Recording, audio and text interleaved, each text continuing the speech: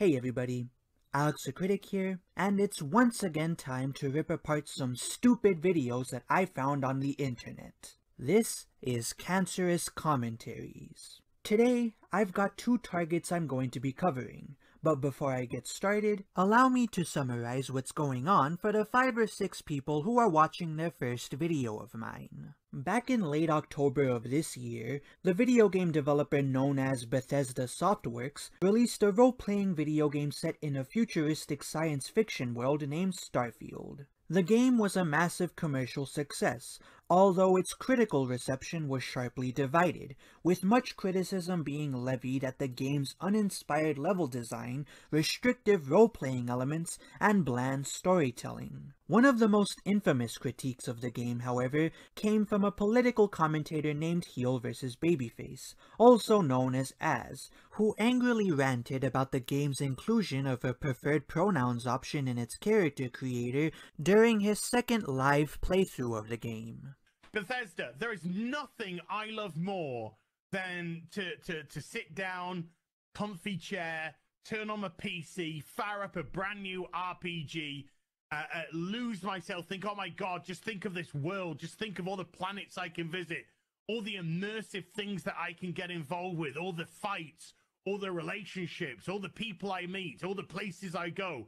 I'm so excited to go there. And you know, I love nothing more than, with all of that laid out in front of me, I love nothing more than to be dragged out at every fucking conceivable opportunity so you can fucking current day us. Sorry, did you want to get immersed in our world? Yeah, well, guess what? Fucking pronouns! Plenty of people on the internet didn't like this very much, viewing Az's criticism as blowing something that isn't even a problem anyways out of proportion. Some of Az's detractors included members of the skeptic community, a loose collection of YouTubers who achieved fame by going after left-wing extremists in the early to mid-2010s, such as Chris Raygun, Some Black Guy, and the Act Man. Feeling that the backlash to Az's rant was not only built on fallacious reasoning, but that the skeptics who shat on him deserved particular scorn for vindicating a character assessment he'd made of them several years prior, a political commentator named Razorfist made a short rant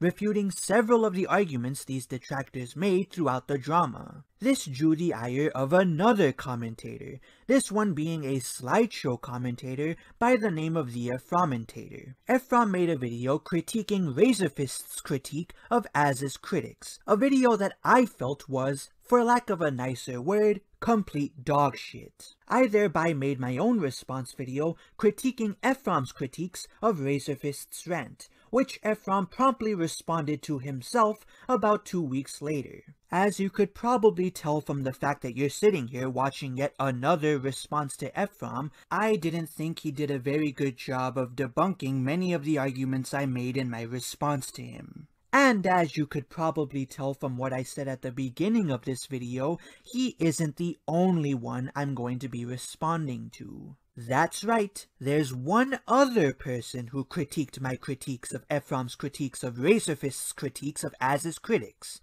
God, I need a thesaurus. And their video on me is so mind-bogglingly bad that I have no choice but to tear it a new asshole. However, I'll wait until we're finished going through Efrom's video before I deal with them. Now that you're all caught up with the context behind these two videos, let's proceed with the commentary. Take it away, Efrom. Fancy living, here we come! He's blowing it all out of proportion? Oh no! Someone blowing something out of proportion in a video game so they can rant about it for comedic effect. Golly gee willikers, I hope nobody makes an entire fucking YouTube genre like that! In 2004. You should know all about 2004, seeing as that's where your politics flash froze. Okay, first off, this tweet doesn't actually see Angry Joe saying that this is being blown out of proportion and is more him making fun of the idea of complaining about something being woke in the first place by sarcastically suggesting a review show that rates things based on how woke they are. Efrom, the punchline to Angry Joe's joke is that Az is blowing something out of proportion. Then why did Angry Joe say it while quote tweeting Dan Vasc and not Az. Wow, you're starting this response off strong, Ephraim. How could I possibly recover from such an amazing point? Oh, except maybe to reframe my original argument. Ahem! The punchline to Angry Joe's joke is that Az and the people who agree with him are blowing something out of proportion. Fancy living, here we come. Wah, wah, wah, wah, wah.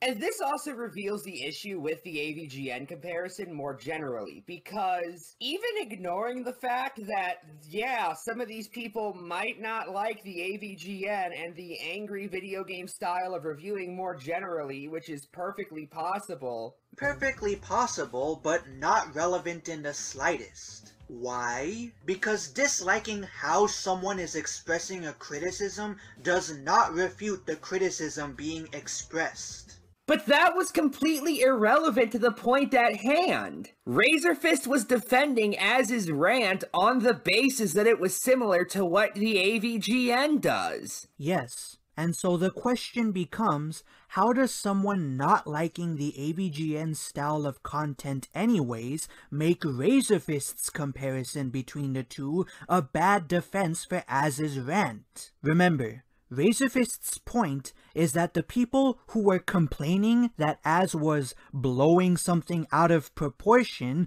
are completely missing the fact that Az specifically chose to deliver his criticisms about the preferred pronouns option in an angry fashion for the sake of comedy. You're supposed to find it funny that he's angrily shouting about such a minute aspect of the game. Much like how the AVGN's angry style of reviewing is supposed to make people laugh. Bringing up that people might not like this style of content anyways, which is what you were arguing in your original video, does not debunk Razorfist's comparison. Nor does it debunk any of the points that Az made in his rant, since for the upteenth time, not liking the way somebody makes a point does not refute the point. However, that defense only works if somebody already likes the AVGN style of content. Once again, I ask how somebody disliking the AVGN style of content renders Razorfist's comparison bunk.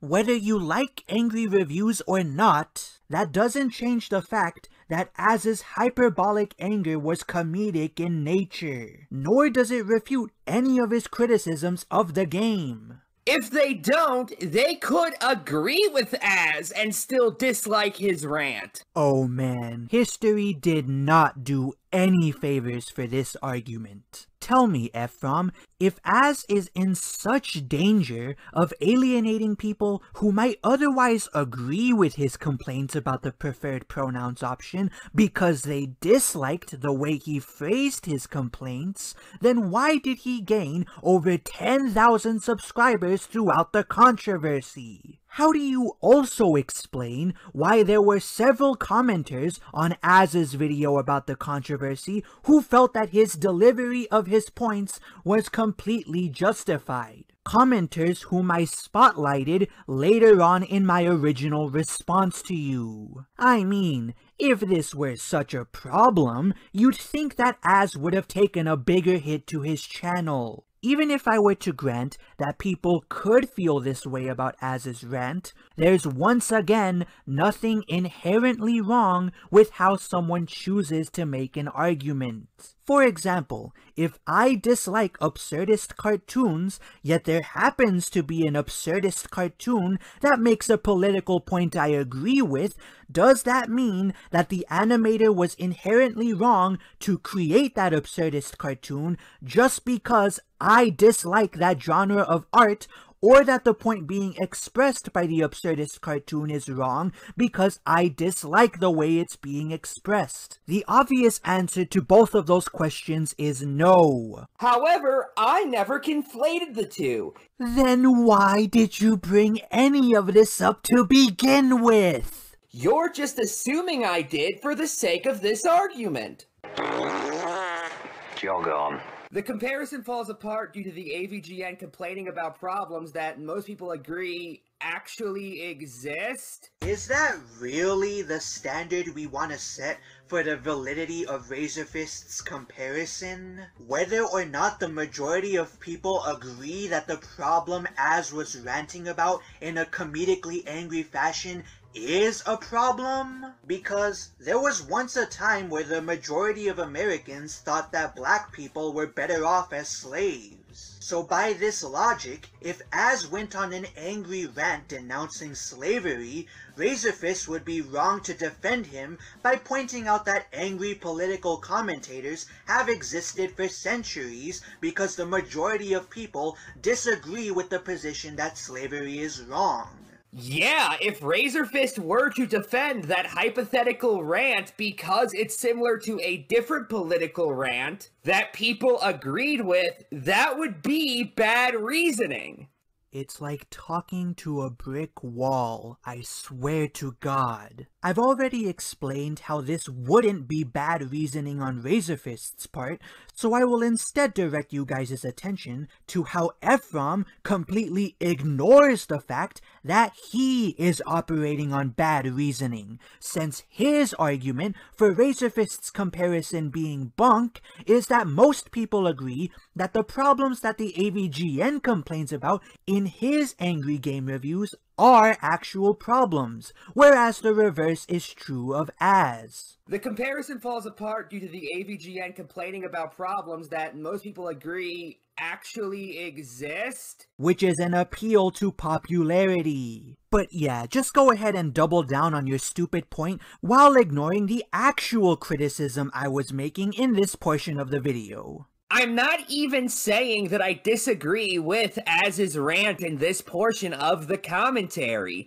All I'm doing is declaring Razorfist's comparison between Az and the AVGN faulty. That's weird. I don't recall bringing up your own thoughts on Az's rant at this point in my original response to you either. In fact, all of my arguments up to this point have stayed on topic, that topic being your attempted rebuttal of Razorfist's comparison. I also love the implication here that I shouldn't be responding to any of this because it doesn't have anything to do with Ephraim's feelings on Az's rant itself. I'm sorry, Ephraim, but if you make a bad point, I'm going to refute it regardless of if it has anything to do with your personal feelings about Az's rant. Also, how are you so sure that the majority of people disagreed with what Az said? The dude gained 10,000 subscribers over the course of the controversy, and the video he made on the matter has a relatively positive like-to-dislike ratio.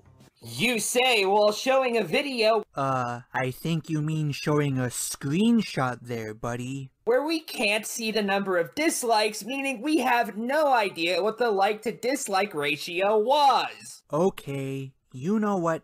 Fair enough. I will concede to Ephraim that I should have put the full like-to-dislike ratio in my video. That was pretty negligent of me.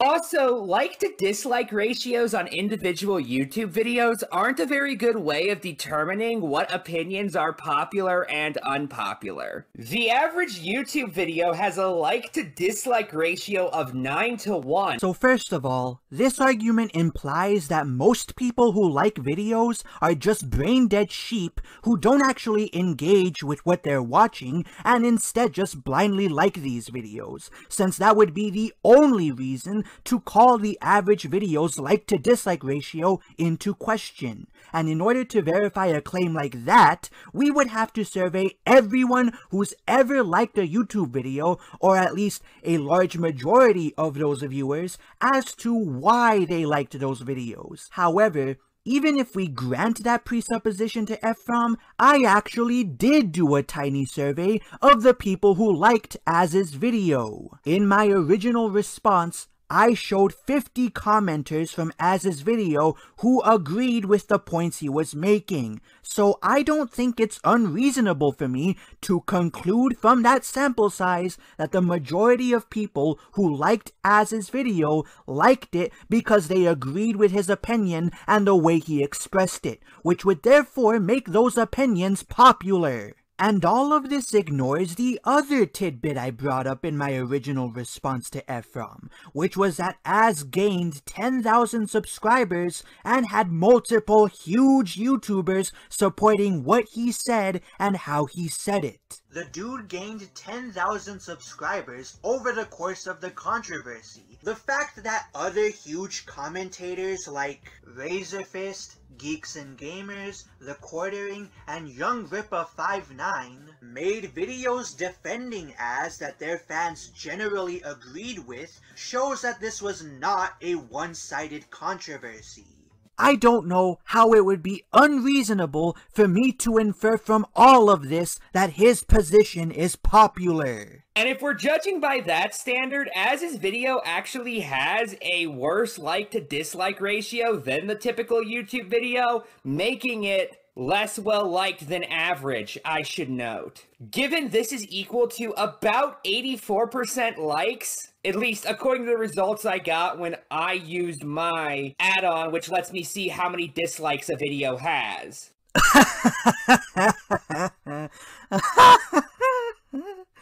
Oh, what a bombshell argument, Ephraim. Az's video has a slightly less positive like-to-dislike ratio than the average YouTube video. So in spite of all of the other evidence Alex presented for why he feels that Az's opinion is popular, this means that it's actually not popular. Fucking high IQ moves from Ephraim here, guys. I cannot believe how much this video is destroying me. And only 4% of videos have more dislikes than likes. Once again, you would have to make some pretty big assumptions about everyone that ever likes a YouTube video, and also ignore all of the other evidence I presented in my original video for any of this to matter. And these include videos that disagree with Az, by the way. Communist Creeper's video criticizing Az, for example, has a perfect like-to-dislike ratio. However, both Az's opinion and Creeper's opinion can't be the popular one at the same time,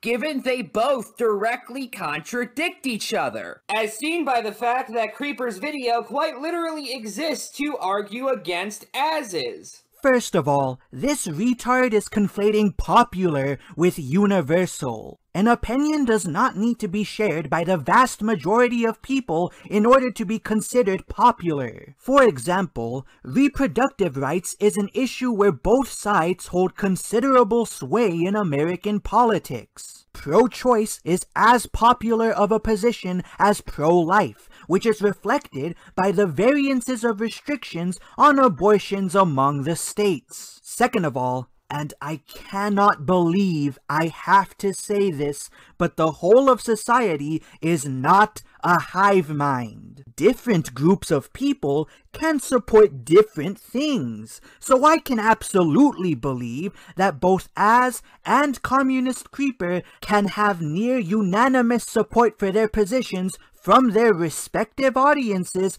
without conceding that one position is more popular than the other. Which is what you were implying in your original video when you said that the majority of people actually agreed that the problems AVGN was shouting about were actual problems. The comparison falls apart due to the AVGN complaining about problems that most people agree actually exist. So once again, Ephraim, I would like to know how none of what I've brought up thus far doesn't actually disprove your assertion that the majority of people disagreed with Az. Fancy living, here we come. That same video is littered with comments expressing solidarity with Az that have received hundreds of upvotes. So is Vosh's. I'll even read you a few. Don't bother, Ephraim. I've already explained how this doesn't prove that your opinion is the one that the majority of people share, so just get to your point. Again, Alex, if this is the metric you're using to judge if opinions are popular or not, you find all sorts of contradictory views being popular. Then what were you basing your original assertion on, huh, Sherlock? Either society as a whole just has this massive case of cognitive dissonance, or there's something fundamentally wrong with your metric. I've already responded to this, so let's just keep going. Comments that I will now be flashing on the screen for you in a comedic montage. Okay, I'm not going to be showing the entirety of the montage, however, I decided to do a little bit of math, and, well, Alex greatly overestimated exactly how many people were supporting Az. You see, Alex shows a total of 50 comments, assuming my counting was correct. Of them, I counted 2, with more than 200 likes. So at most, 4% of the comments Alex showed could back up the notion that hundreds of people supported Az, making me wonder what exactly the point of putting up the other 96% of the comments even was. Yeah. We'll just ignore how the video itself still has an overwhelmingly positive like-to-dislike ratio, and how several of the comments still had dozens of upvotes. The mere fact that Az gained tens of thousands of subscribers from this drama, and the fact that there were numerous other YouTubers, big and small, who uploaded videos defending him throughout the controversy, videos that themselves received generally positive like-to-dislike ratios and supportive comments, should be proof enough that Az's position is a popular one. There has to be some group of people out there that's receptive to what all of these guys are saying, or else they wouldn't have gained all of this traction from this situation. However, even ignoring all of that, none of this backs up Alex's point because he hasn't given us anything to really compare these numbers to. Why don't you apply that same standard to yourself, buddy? Because you implied twice in your original video that your opinion was the one that the majority of people held, and you provided no evidence for that conclusion. The comparison falls apart due to the AVGN complaining about problems that most people agree actually exist. The point being, the anger, although hyperbolized, at the very least feels justified, while many do not feel that such rage is understandable when seeing an option to select pronouns, which most people think is a cartoonishly small thing to get upset over. And why would I need to compare his numbers to anything?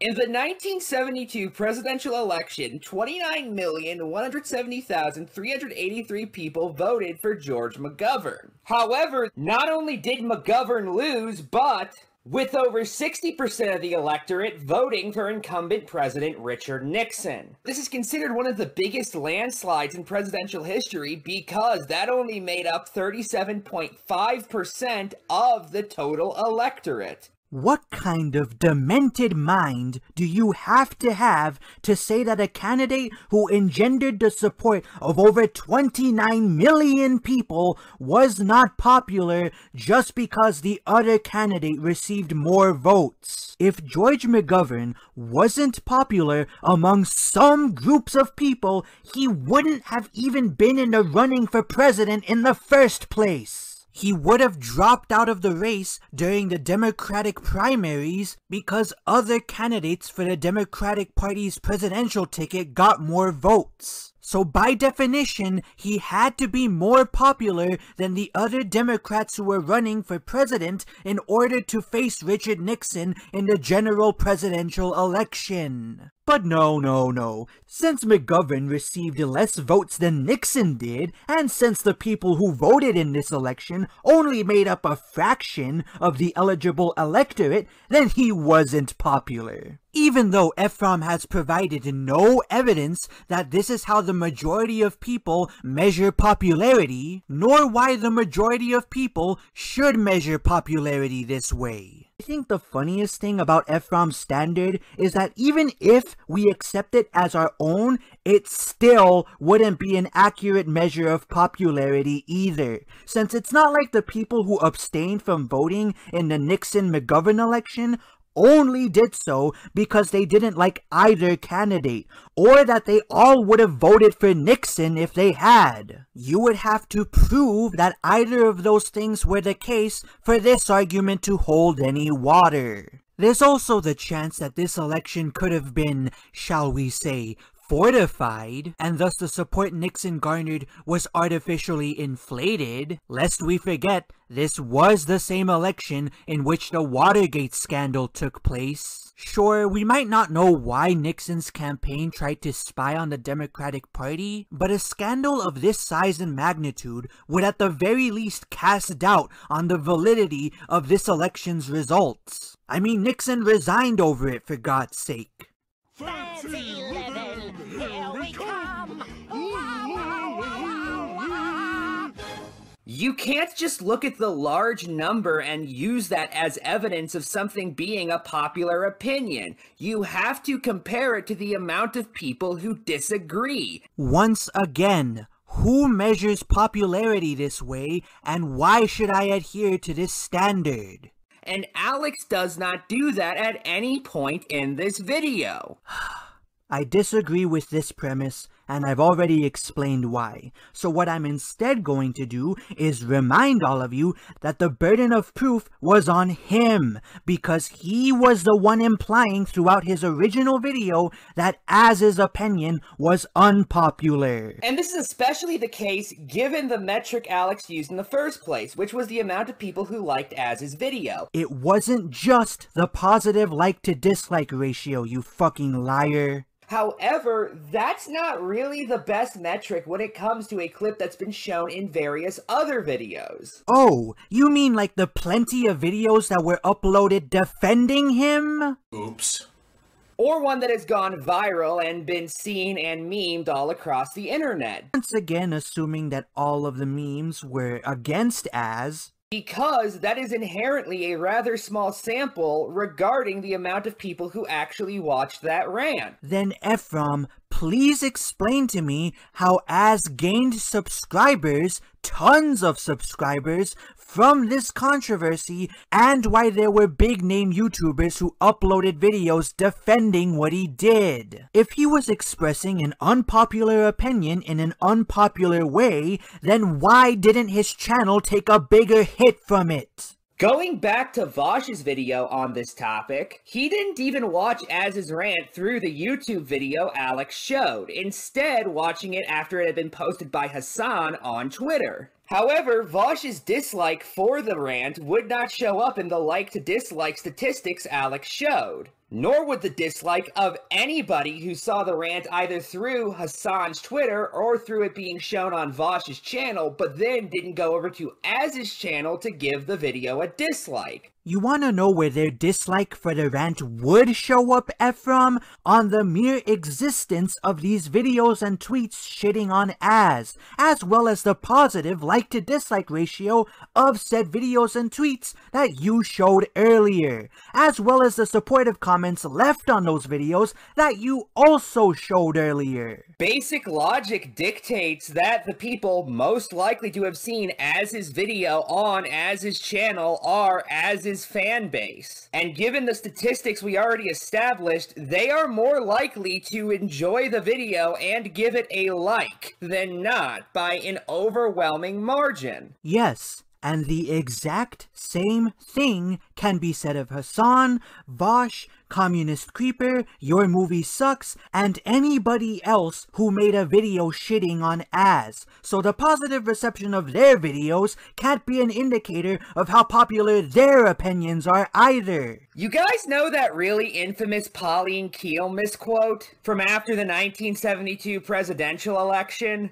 There are different versions of it, but it usually goes something like, "I can't believe Nixon won. Nobody I know voted for him." That's what this reminds me of. Alex is essentially saying that the majority of people must have agreed with Az because the majority of people who rated the video when watched on Az's channel gave it a thumbs up. I just love how he puts words into my fucking mouth. I never said that the majority of people must have agreed with Az because the video that he made about this drama has an overwhelmingly positive like-to-dislike ratio. Rather, I was contesting Ephraim's claim that the majority of people disagreed with Az by citing one of several different pieces of evidence, one of which just happened to be the overwhelmingly positive like-to-dislike ratio that Az's video about the drama garnered. I even made it a point to clarify that I wasn't denying that people disagreed with Az, but rather what I was denying was that most people disagreed with Az. I'm not saying that nobody disagreed with Az, but to say that most people did is patently wrong. This is why I have no problem calling Ephraim a liar and assuming the worst from him. He will actively misconstrue your points and or flat out lie about your points and cut out things that are inconvenient to his narrative to make his arguments. As evidenced by the fact that he doesn't even acknowledge how Az gained 10,000 subscribers thanks to this drama, which would really fly in the face of the idea that the opinions he expressed and the way he expressed them are not popular. And the fact that many of the arguments Ephraim uses to dismiss the positive like-to-dislike ratio on Az's video about the drama, and all of the supportive comments that Az got on that video, could easily be used to debunk the claim that his opinion is the one that's popular. And that level of cognitive dissonance could only be achieved by somebody who's arguing in bad faith. The point being, the anger, although hyperbolized, at the very least feels justified. Right. Just like how those of us who were on Az's side felt that his hyperbolized anger towards the preferred pronouns choice in Starfield's character creator was justified. But not the person who Razorfist was attempting to argue against through using the AVGN as a point of comparison. Right. And what was the brilliant criticism of Az's rant that his detractors made? The one that Razorfist was arguing against? He's blowing it all out of proportion? Wow. You guys mean to tell me that the point Az was making in his rant was wrong because he was getting way too upset over a minute detail from a video game, even though Az was purposefully overreacting to that detail for comedic effect? What an absolutely stunning critique. You know what? I've changed my mind about this. Az was wrong, and anybody who shouts in their videos for comedic effect is also wrong. I learn more life-altering wisdom from the internet with each passing day. Razorfist's point basically comes down to Az's rant being okay because people who agreed with it felt the hyperbolic ranting was entertaining. No, his point is that the rant was supposed to be entertaining. Whether or not you agree with what Az said, or even find this style of content entertaining, has no effect on the fact that the rant was supposed to be funny. Nor does it mean that Az was wrong for delivering his point the way he did, nor that his point itself was wrong. However, he's saying so in response to people who are criticizing the rant because they disagreed with it. Yes, but the reason they disagree with it is because they felt that Az was blowing something out of proportion, even though that was the point of his rant. He's not actually addressing the point. This coming from the guy who not 2 minutes ago blatantly lied about one of the points that I was making in my original video. Remember, hyperbole is defined as extravagant exaggerations. However, in order for you to exaggerate those feelings, you have to have them in the first place. And if your underlying point is moronic, then your rant is going to be moronic. So why is Az's argument moronic? Are you ever going to explain why you feel that way, Ephraim? Because we're almost halfway through your video, and I have yet to receive an explanation for why you think Az is wrong. Okay, Alex does this a couple of times, asking why I think Az's rant is stupid, as if I need to explain that. You kinda do need to explain that, considering that there would be no arguments from Razorfist for you to criticize if Az never went on his rant in the first place. Since the people who Razorfist was responding to in his video were Az's detractors. And again, Ephraim, you took their side by claiming that most people disagreed that the preferred pronouns was a problem. If you're going to take their side, it would be incumbent of you to explain to me why Az was wrong so that I can see if your argument holds any weight. Otherwise, it just comes off like you making an assertion and just expecting the rest of us to fall in line with you. However, the video's not on Az. It's me criticizing Razorfist's criticism of Az's critics. Once again, there would be no video from Razorfist for you to criticize if Az had never gone on his rant. And you presented Az's detractors as the ones who were in the right. So you are gonna have to explain why you guys are right if you want me to change my mind. If I wanted to criticize Az specifically, I would have just covered his original rant. However, I did not do so because I wanted to further the conversation. Then answer me this, retard. How in the fuck are we going to further a conversation on this topic if I don't even know what you're grounding your criticisms of Razorfist on? Remember, your criticism of Razorfist's comparison rests on the idea that Az's point and the way he delivered it are both wrong. You're gonna have to explain why that is in order for us to further the conversation about this. My disagreement with Az is essentially the same disagreement all of his critics had, that it was a cartoonishly small game feature. How important you think this feature is doesn't automatically make Az's criticism of it wrong. Nor is he wrong for choosing to express that criticism in a comedically angry fashion. Because as I brought up in my original response to you, there are probably people out there who feel that the AVGN ranting about bad mechanics in 30-year-old NES games is also a cartoonishly small thing to get upset over. And he was getting upset about it because he, for no reason, associates the mere act of allowing players to choose a non-binary character if they would like with some political statement. So how exactly is Bethesda giving players the option of choosing to play as a non-binary space explorer if they want to, and how exactly is Az wrong to associate the insertion of a preferred pronouns option in Starfield's character creator with a political statement, if there's no option to disable the preferred pronouns choice? Once again, as I also brought up in my original response to you, swap out preferred pronouns with Nazism and see if your logic still holds up. If the game is forcing your character to endorse Nazi ideology and doesn't give you the choice to disable that option, how are you being given the freedom to design whatever type of character you want? In universe, your character endorses Nazism, just like your character endorses modern gender ideology, since Bethesda won't let you disable the option in the character creation screen. Yeah, that sure sounds like freedom to me. And how would this not seem like Bethesda is making a political statement about the merits of National Socialism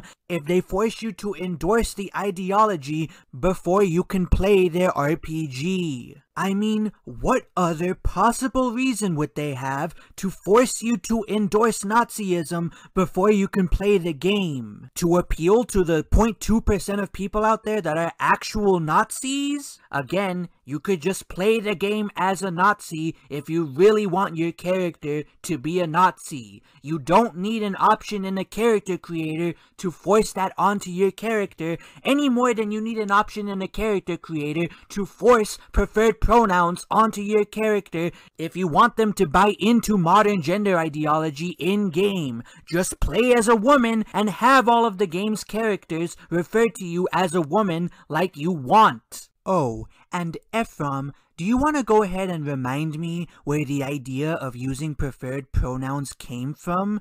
That's right, modern gender ideology, which is an ideology that was created by the far left. So you'll forgive me if I think Bethesda putting in this option in their character creator is them making a political statement about this far left ideology. But Alex, what about non-binary people? Don't they deserve to be represented in games? That leads me to my final objection to this point. What if you're somebody like me, who believes that gender dysphoria is a serious mental health issue that should not be enabled and normalized throughout society through coercive means, such as putting preferred pronouns options in our video games, just like we shouldn't enable and normalize other serious mental health issues, like anorexia or schizophrenia. I mean, sure, we should normalize them in the sense that people shouldn't be shamed for having these mental disorders, but that is different from glorifying the mental disorders and portraying them as something positive that we should continually enable, which is what I'm against. And I feel that what Bethesda is doing with this preferred pronouns choice falls into that category. What exactly is your argument to convince me that it's a good thing that people have the freedom to roleplay as non-binary characters? However, what would the video really gain from me stopping and explaining that? Well, it would've, and I'm just spitballing here, made it a lot easier for us to further a conversation about this topic. But you wouldn't be interested in that. I mean, it's not like that was the exact reason you gave for responding to Razorfist's rant in the first place or anything. Especially given you could assume that's my belief on the basis that I was choosing my words in such a way that made it clear that I agreed with the people Razorfist was criticizing. First off, I just find it hilarious that the guy who spent the first 10 minutes of his video criticizing me for making a bunch of assumptions about his arguments is now asking me to assume what his position against Az's rant is. Second off, Ephraim is acting like I'm making a Herculean demand of him. What would the video have gained from me stopping it to explain why I disagreed with Az? Nigga, it literally took you only half a minute to give your explanation. Call me crazy, but I don't think you would have died if you added that bit into your original video. Third off, no, you really couldn't. Nice try though, buddy. Also, I love how Ephraim said, however, in order for you to exaggerate those feelings, you have to have them in the first place. Because it implies that Az is a grifter who doesn't actually believe any of the things he says, and is just trying to farm views and subscriptions from outraged viewers. How? I'm saying he exaggerated how he felt. No, you fucking didn't, you dirty liar. Listen to your fucking words again. However, in order for you to exaggerate those feelings, you have to have them in the first place. You said In order for you to exaggerate those feelings, you have to have them in the first place. How is that not implying that Az doesn't feel one way or the other about the preferred pronouns choice in Starfield's character creator? You honestly could have just backed out of this argument by saying that you misspoke. But no, if you're more comfortable outright lying about what you said in your original video, then I'm not gonna do you the courtesy of listening to whatever bogus explanation you've cooked up for me. We're skipping to the next point. How the hell did they expect me to jump this far? Well, maybe if I get a nice running start, I can do it. Alright, here we go. Oh, come on! Now I'm gonna waste my time climbing back up the platforms, avoid getting hit by enemies, and dodge their stupid arrows. Boy, what the hell was I thinking? There's no way I can reach that. But maybe if I try jumping from a higher platform. Alright, let's try this. You son of a bitch! I don't believe this! Look how close I was! Ugh, somebody call 911, because I was robbed. You know that clip that was uniformly made fun of because you can get that gem incredibly easily with the blanket? Which Chris had, by the way? You son of a bitch! I don't believe this! Look how close I was!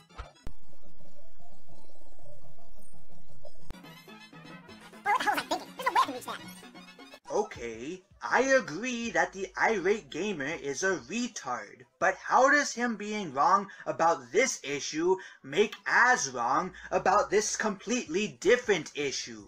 I never said it did! Then why did you precede those clips by saying this? And if your underlying point is moronic, then your rant is going to be moronic. You're going to look less like James Rolfe and more like, to continue with the angry reviewing comparison, that really infamous clip of the irate gamer trying to get the red gem in Aladdin. And also, why was this? The comparison falls apart due to the AVGN complaining about problems that most people agree actually exist? The second argument you ever made against Razorfist's comparison. It really sounds like you're arguing that Az's criticisms were unfounded, and then offered up an example of the irate gamer expressing unfounded criticisms in order to justify people's reactions to Az's rant, which would imply that your assertion against Az relies on guilt by association because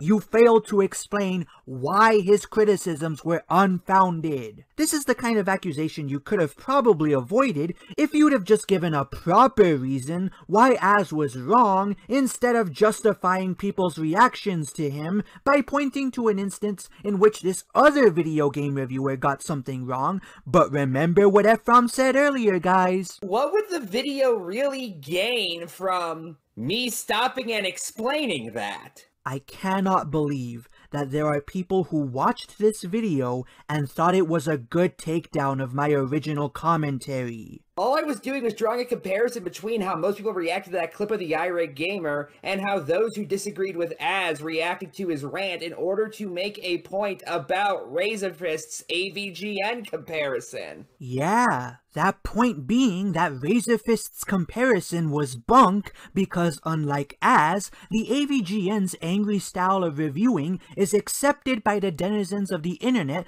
because he was complaining about things that most of them agreed were problems with the video games he was covering. The issue with that is, you haven't actually explained why Az was wrong about anything he said, which is what this entire fucking point hinges on. Or why the reaction to his rant was justified. You just pointed to a time where the irate gamer got shit on by the internet for getting something objectively wrong about a component of a game he was complaining about, and insinuated that since the irate gamer was wrong about this thing in a video game, Az must therefore be wrong about this other thing in a different video game, aka guilt by association. Once again, Ephraim's just blatantly lying about what he said in his original video. I was explaining why those who disagree reacted the way they did. Yes, but that was after you asserted that Az was wrong, which was the point I was contesting in the first fucking place. I wasn't even inherently saying I disagreed with it personally. This explanation kind of flies in the face of the point you made preceding these clips. And if your underlying point is moronic, then your rant is going to be moronic. Maybe it's just me, but when you say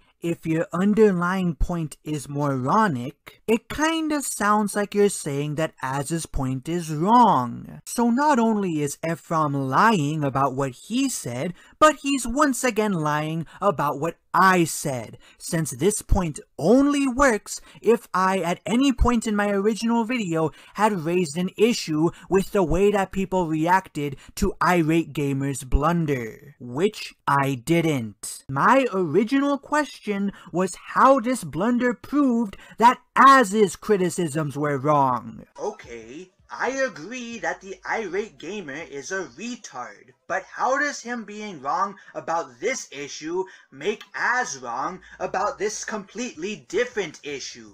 However, the Rageaholic does have a response to that. You see, other people don't think that's the case, apparently. Wait, so are you conceding that there are people out there who think Az had a point? When did I deny that in the first place? That's a good question, Ephraim. Editor, if you will. The comparison falls apart due to the AVGN complaining about problems that most people agree actually exist. The point being, the anger, although hyperbolized, at the very least feels justified. While many do not feel that such rage is understandable when seeing an option to select pronouns, which most people think is a cartoonishly small thing to get upset over. Sure, I said a few things that might imply I believe those who agreed with Az were in the minority. I flat out don't believe him. He was saying that those who supported Az were in the minority. He can try to argue otherwise, but he's already given me plenty of reasons not to buy that argument. However,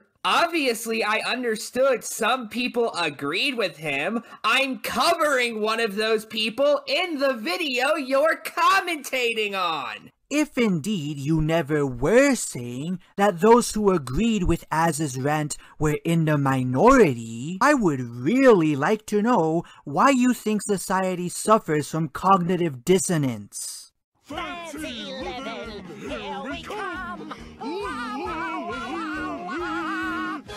I agree. It is no big deal. And if you don't believe me, suggest the pronouns be removed. I guarantee within moments your Twitter mentions will be stacked to the ceiling with strangers eager to inform you precisely why it would be no big fucking deal. You see, I don't even get what the point is supposed to be here. Well, if you said that, others would disagree.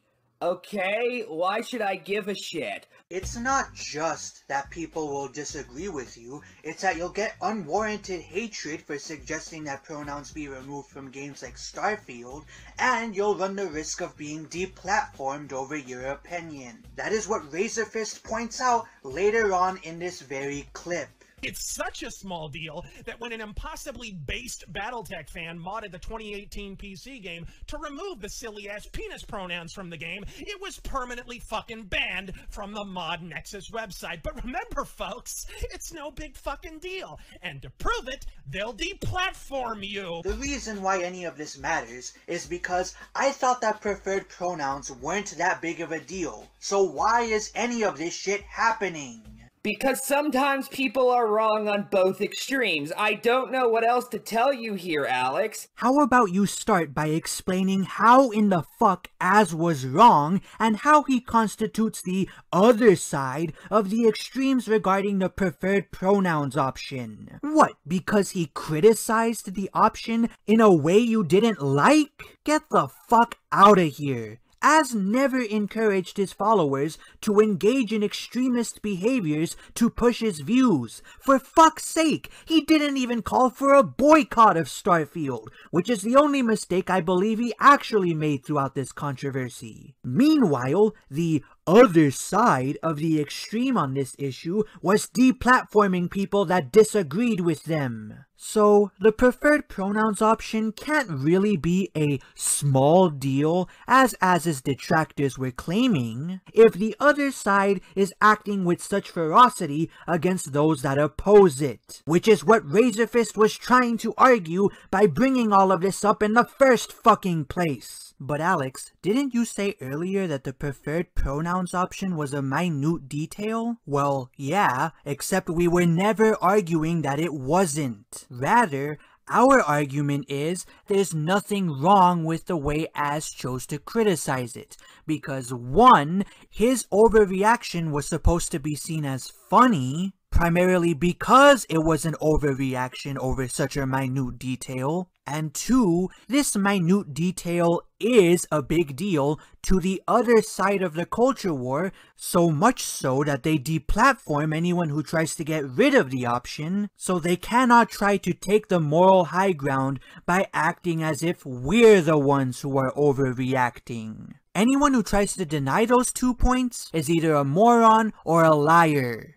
Yeah, if somebody is treating pronouns as such a big deal, they need to deplatform modders who attempt to change the game so they're not included.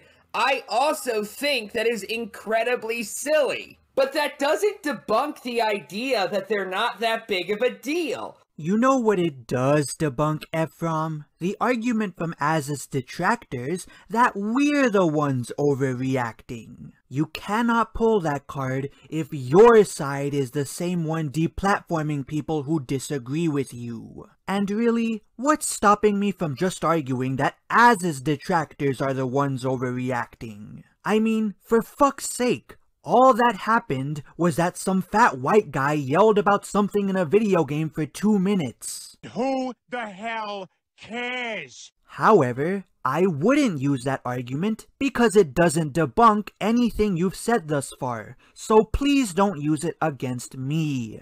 All it does is mean other people believe the same wrong things and have also done silly things because they believe something incorrect. Yeah, but what does any of that mean? Let's say I agree with you that Starfield having preferred pronouns in its character creator is no big deal. So what? Whether or not we think something is a big deal has no bearing on whether or not somebody like Az is right in both his criticism of that thing and how he chooses to express that criticism. And, hey, Ephraim, we're not talking about whether or not the option is a big deal right now.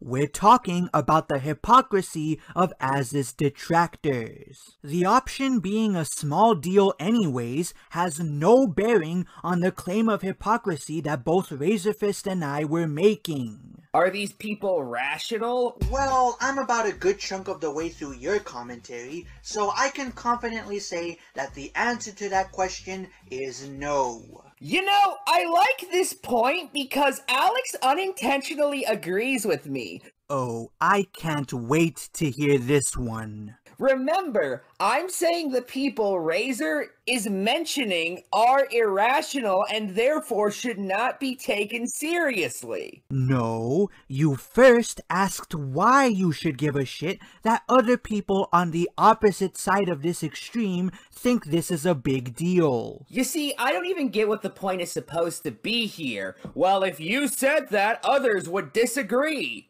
Okay, why should I give a shit? You then asked if these people are irrational, but you did not say that they were irrational. Are these people rational? What are their reasons for disagreeing? And before somebody argues, but Alex, Ephraim was calling the modders who were being deplatformed for taking the preferred pronouns option out of Starfield's character creator idiots. Keep in mind that those were not the people whom Razorfist was talking about in this segment of his video. He was talking about other people who also think that pronouns are a big deal. But I agree, it is no big deal. And if you don't believe me, suggest the pronouns be removed. I guarantee within moments your Twitter mentions will be stacked to the ceiling with strangers eager to inform you precisely why it would be no big fucking deal. I.e., people who disagreed with him, as Ephraim himself said. You see, I don't even get what the point is supposed to be here. Well, if you said that, others would disagree.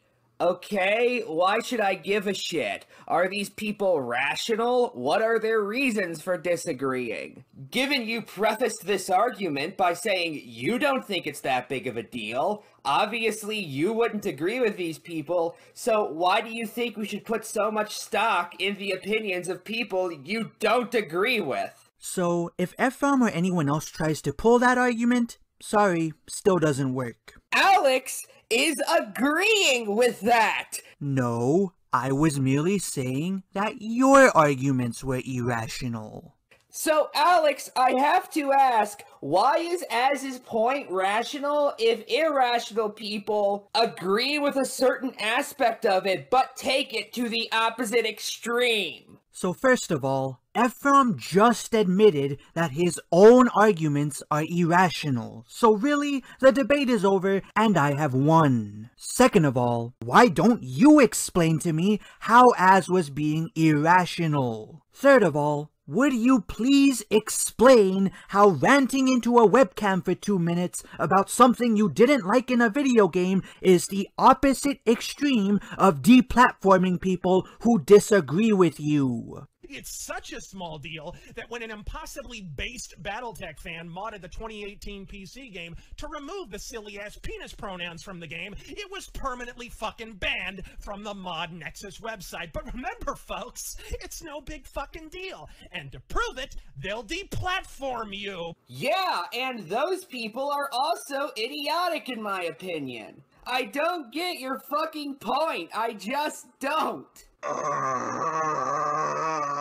So Ephraim acknowledges that the people who claim that the preferred pronouns option in Starfield is, quote, no big deal, are acting in ways that betray that claim. I never conceded that. All I did was agree with Razorfist that deplatforming people for saying they aren't a big deal while arguing for their removal was irrational. First of all, yes you did. Stop lying to me. Why else would you have called the deplatformers idiots if you didn't think that part of their idiocy was that they were being hypocritical? Especially considering that the hypocrisy point is the whole reason Razorfist was going on this tangent. Second of all, who was arguing for pronouns to be removed and then deplatforming people for saying they aren't a big deal? Like, what? Wasn't it the opposite that was happening? Weren't people arguing against Az's rant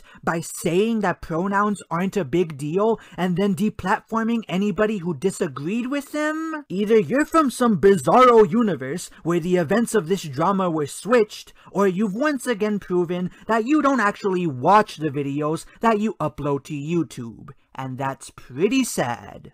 And even agrees that their deplatforming of dissenters is idiotic, and yet he still doesn't understand what Razorfist's point is?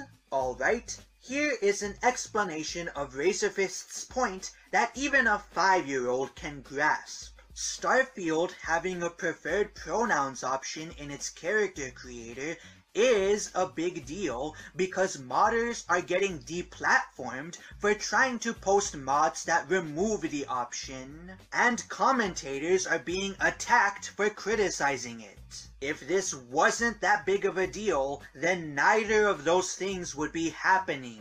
Get the picture now, moron? No, because that doesn't even slightly follow. If other people are treating it as a big deal and you agree those people are irrational to do so, that means you don't believe it to be a big deal. Therefore, it isn't, and the people who think it is are wrong. Except I was never claiming that this was a big deal. It was Az's detractors who were saying that this wasn't a big deal. My entire point, and Razorfist's entire point as well, was that these people were being hypocritical by saying that this wasn't a big deal, while acting in ways that betray that claim, all the while arguing that we are the ones overreacting. And if people are acting in ways that are incongruent with that position, it doesn't make the position any more correct. When the hell did I ever argue that the position of Az's detractors was correct? I was arguing that it was incorrect, you fucking lunatic. It just makes those people's premise incorrect. Exactly! So, let me run this by you, Ephraim. If the premise for Az's detractors is that the preferred pronouns option is a small detail, and if they are acting in ways that are incongruent with their premise, how does that not make them hypocrites? Which is the whole point Razorfist and I have been arguing! It seemed both avowed lefties and fence-sitting skepticunts alike all decided to form a douchebag drum circle to shit on this guy. The Act Ma'am, some hack guy, Priss Gay Run. I didn't bother checking his Twitter feed, but I'm sure Review Tech was firing off with all 5 chins. If they haven't been remotely relevant since the Sarkeesian witch hunt of '15, chances are they were going full mask off on a dude for having the gall to record a funny fucking rant. You remember funny, right, fellas? It's what your index finger smells like after VidCon. Okay, first off, whether or not that rant was funny is entirely subjective. Not according to what you said only a few minutes ago. And of course, just like this stream several years later, the fact that Chris is basing his anger on something that doesn't make any sense inherently makes his hyperbolized reactions just not entertaining. Do you watch your videos before you upload them to YouTube? Because this seems like a contradiction that you would catch and then correct during the editing process. Never mind how it was clearly implied that my statement was from the point of view of somebody who disagreed with Az. Okay, so that argument being from the point of view of a hypothetical person who disagreed with Az doesn't change the fact that you contradicted yourself. Surely you must have thought that this was a valid reason to dislike Az's rant, or you wouldn't have presented it in your video. If you didn't think it was a valid reason, then you've implicitly conceded that the people who are opposing Az are doing it for irrational reasons, despite explaining earlier in this video why you sided with them. So either Ephraim is dodging my criticism, or he has once again admitted that his points are irrational. Meanwhile, Razorfist was treating him, thinking it's funny, as a reason to disagree with those who didn't like Az's rant. I'm getting really tired of correcting Ephraim, but Razorfist's argument was that Az's overreaction to the preferred pronouns option was supposed to be seen as funny, and that the quote, skepticunts who disagreed with Az's rant because they felt it was blowing something all out of proportion completely missed the point that Az's overreaction to the option was done for comedic effect. I.e., they shat on Az for having the gall to record a funny fucking rant. Also, even if Razorfist were saying this, couldn't this logic be used against you as well? Not finding the rant funny is not a valid reason to dismiss anything Az said throughout it either. And lest we forget, Ephraim's reasoning for why Razorfist's comparison between Az and the AVGN was bunk was that people might not like the AVGN's content anyways. And this also reveals the issue with the AVGN comparison more generally, because even ignoring the fact that, yeah, some of these people might not like the AVGN and the angry video game style of reviewing more generally, which is perfectly possible. Whoops! Looks like Ephraim just invalidated one of his original points. And second, hopefully now you know precisely why I called these cockholsters out on their fair weather fucking bullshit years ago. In retrospect, it's abundantly clear most of the skeptisphere on YouTube only attacked Anita in a failed Freudian attempt to distance their own brand of authoritarian collectivism from hers. Hell, most of these motherfuckers make her look moderate these days. You know, I'm not going to sit here and act like it's impossible that actually all the YouTube skeptics did become authoritarian collectivists while I wasn't looking.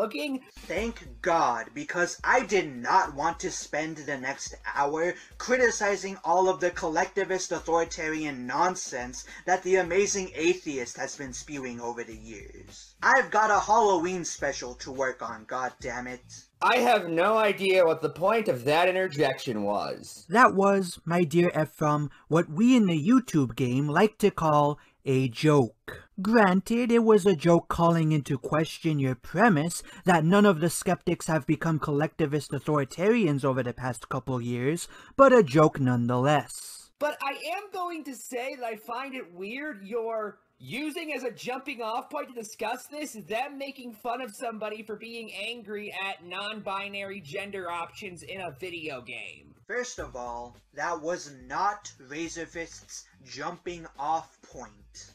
Yes, it was. He is talking about this and then segueing into a larger point about how internet skeptics are authoritarian collectivists. Therefore, he is using the first topic as a jumping off point to discuss the second. Alright, believe it or not, I actually think this is a good point. Razorfist was using the skeptic community's reaction to Az's rant as his jumping off point, and I was wrong for contesting that. However, and this is a big however, I still take issue with Ephraim's framing of Razorfist's point.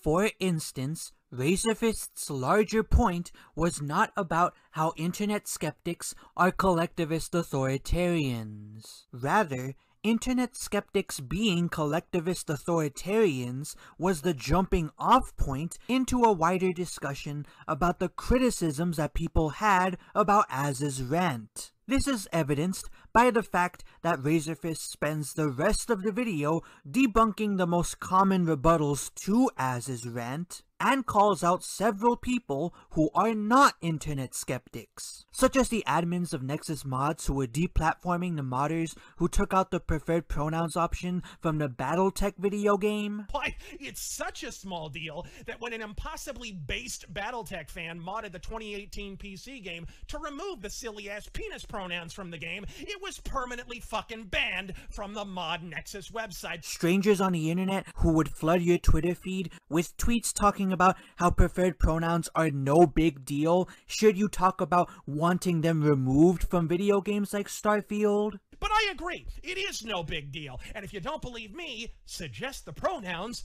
be removed. I guarantee within moments your Twitter mentions will be stacked to the ceiling with strangers eager to inform you precisely why it would be no big fucking deal. Angry Joe. But really, that's the faux moderate's bitch? He's blowing it all out of proportion?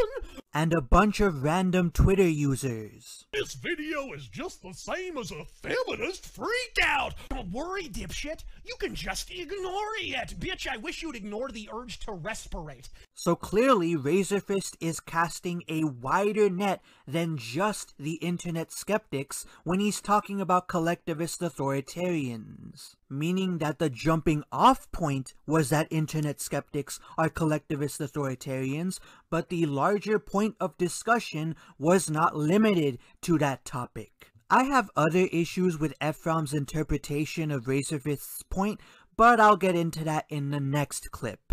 In fact, at no point throughout that clip does Razorfist ever say, "You're not allowed to poke fun of people who are on my side, or else you're a collectivist authoritarian."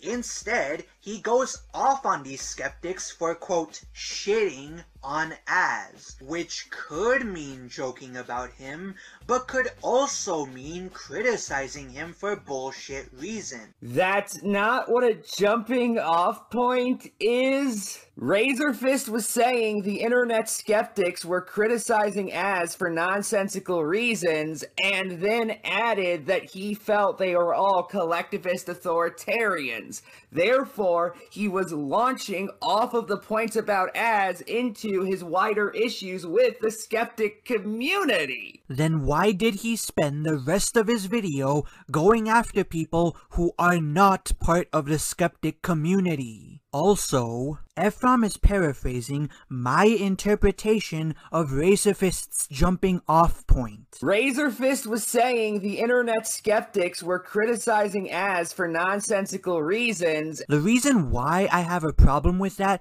is because that wasn't his original interpretation of what Razorfist's jumping off point was. Ephraim originally said that his jumping off point was the skeptic community making fun of Az. But I am going to say that I find it weird you're Using as a jumping off point to discuss this, them making fun of somebody for being angry at non-binary gender options in a video game. And so, while I agree that Razorfist was making a jumping off point, what I still contest is Ephraim's original interpretation of the point. Razorfist's jumping off point wasn't, and I quote, them making fun of somebody for being angry at non-binary gender options in a video game. It was them criticizing Az for bullshit reasons. The actual springboard was just the mention of the skeptic community, not their criticism of Az specifically. Bullshit. You said that the jumping off point was them making fun of Az. But I am going to say that I find it weird you're using as a jumping off point to discuss this, them making fun of somebody for being angry at non-binary gender options in a video game. There would be no reason for Razorfist to drag the skeptic community if they had never given nonsensical reactions to Az's rant in the first place. Hell, I'll even play you Razorfist's exact point so that you can see that he didn't just bring up the skeptic community for no reason. It was as hilarious as it was true, and honestly, by Az's standards, relatively tame. I've seen this beautiful bastard rant about Luke fucking Skywalker with 17 times the intensity during a stream we were both sitting in on. In fact, I'd venture to speculate that if nothing further had occurred, that's precisely where the matter would have lied. A one-off, utterly hilarious live stream of the third straight example of disappointing Bethesda bullshit. And then the great Dan Basinger fired it onto his social media as if out of a fucking torpedo tube. And folks, it was a direct fucking hit, spawning a cyclone of spurg fits and a mountain of what the left loosely define as fucking memes. And after you set aside an afternoon to read 2 of those, it seemed both avowed lefties and fence-sitting skepticunts alike all decided to form a douchebag drum circle to shit on this guy. The act ma'am, some hack guy, Pris gay run. I didn't bother checking his Twitter feed, but I'm sure Review Tech was firing off with all 5 chins. If they haven't been remotely relevant since the Sarkeesian witch hunt of Aught 15, chances are they were going full mask off on a dude for having the gall to record a funny fucking rant. You remember funny, right, fellas? It's what your index finger smells like after VidCon. Damn it, Ephraim, even when you're in the right, you can't help but say stupid shit that damages your credibility. Especially given, say everything you want about non-binary gender identities or the concept of gender identity itself, it is incredibly individualistic. I don't recall Razorfist ever saying that it wasn't. But he did say it was being promoted by collectivist authoritarians. Therefore, it seems rather strange that collectivists would support a highly individualistic idea. Keep that exact point in mind, because it will bite Ephraim in the ass soon. It is the idea that only the individual can determine their own identity and that it can be radically different from everyone else's. Hell, it even includes the idea that 2 people identifying the same way can have radically different understandings of that identity and mean it in entirely different ways. What the fuck is collectivist about that? It's not necessarily the belief itself that's collectivist. It's what's being done in promotion of the belief that's collectivist. Such as, I don't know, the deplatforming of modders who try to remove the preferred pronouns option from Starfield's character creator. But it's not the internet skeptics who are doing that. It's entirely unrelated people. Whether or not the skeptics were responsible for the deplatforming is completely and utterly irrelevant, because the point being argued is whether or not modern gender ideology is individualistic.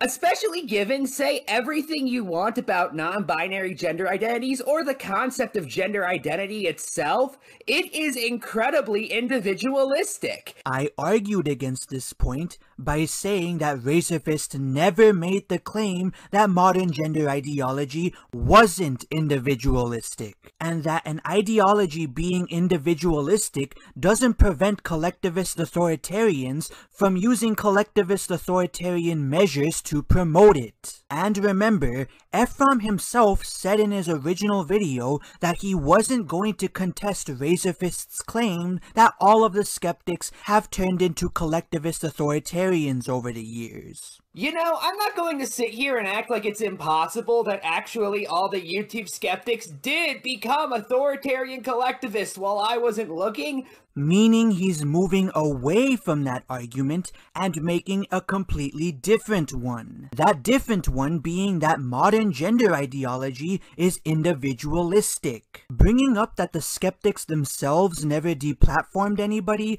is completely irrelevant at best and shifting the goalpost at worst. This doesn't make any sense as a justification for what Razor said. Oh, you mean the point you admitted Razorfist never made? Which was that modern gender ideology wasn't individualistic? Furthermore, what exactly is authoritarian about the idea that you can identify however the fuck you want, and that said identity can mean whatever the fuck you want? I think you should ask the women who have their athletic scholarship opportunities taken away by transgender female swimmers whether or not being able to identify however the fuck you want is authoritarian or not.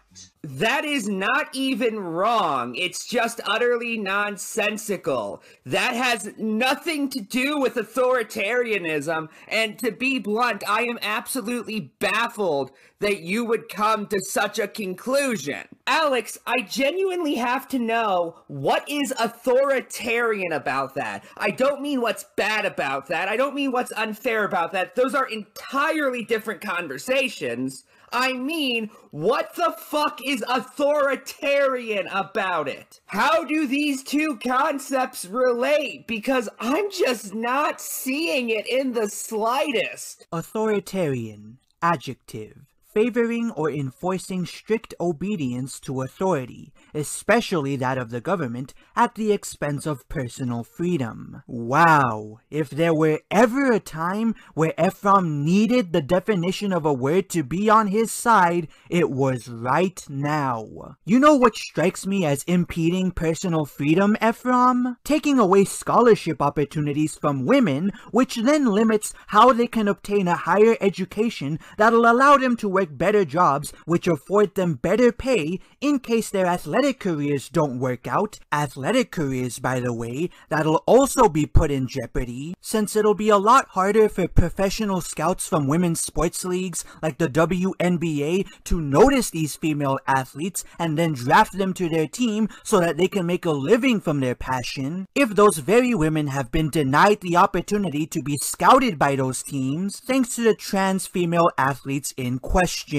and giving them to people who merely identify as women and who only qualified for the scholarship because they were competing with an unfair physical advantage, that being the testosterone that their bodies have been pumped with through male puberty that make their bodies stronger than women's bodies. And the only reason why we're doing any of this in the first place is to enforce obedience to the societal attitude that a man can become a woman if they feel that they're a woman. So therefore, trans women should be allowed to compete with women in women's sports, regardless of if women feel that that's unfair, or if trans women then being given the freedom to undress in the same locker room as biological women makes them feel uncomfortable. And anybody who has a problem with this will be coerced into staying silent about it, lest they want to be cancelled for it. Which is kind of exactly what happened with Leah Thomas's teammates. In September of 2021, Leah Thomas began participating as a member of the Penn women's team.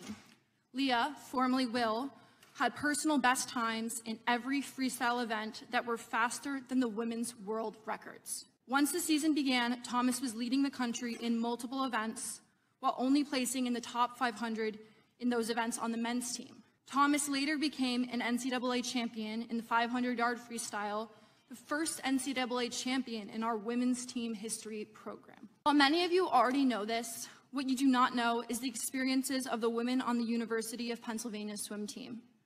My teammates and I were forced to undress in the presence of Leah, a 6'4" tall biological male, fully intact with male genitalia. 18 times per week. Some girls opted to change in bathroom stalls, and others used the family bathroom to avoid this. When we tried to voice our concerns to the athletic department, we were told that Leah's swimming and being in our locker room was a non-negotiable, and we were offered psychological services to attempt to re-educate us to become comfortable with the idea of undressing in front of a male. To sum up the university's response, we, the women, were the problem, not the victims. We were expected to conform, to move over, and shut up. Our feelings didn't matter. The university was gaslighting and fear-mongering women to validate the feelings and identity of a male. As an attempt to voice my concern about the situation we were forced into, revealing the unjust and unfair treatment, I wrote an op-ed for the Daily Pennsylvanian, the student-run newspaper. I approached this from a scientific, statistical perspective where I used my engineering background to discuss how Y chromosomes cannot be changed by any surgical procedure or systemic therapy. This biological fact lends itself to athletic advantages that cannot be mitigated by lowering testosterone levels, which are readily apparent in sports competitions and locker rooms. The Daily Pennsylvanian published my article on the evening of February 10th, 2022. Only a few hours later, my piece was retracted. I was given no notice nor reasoning.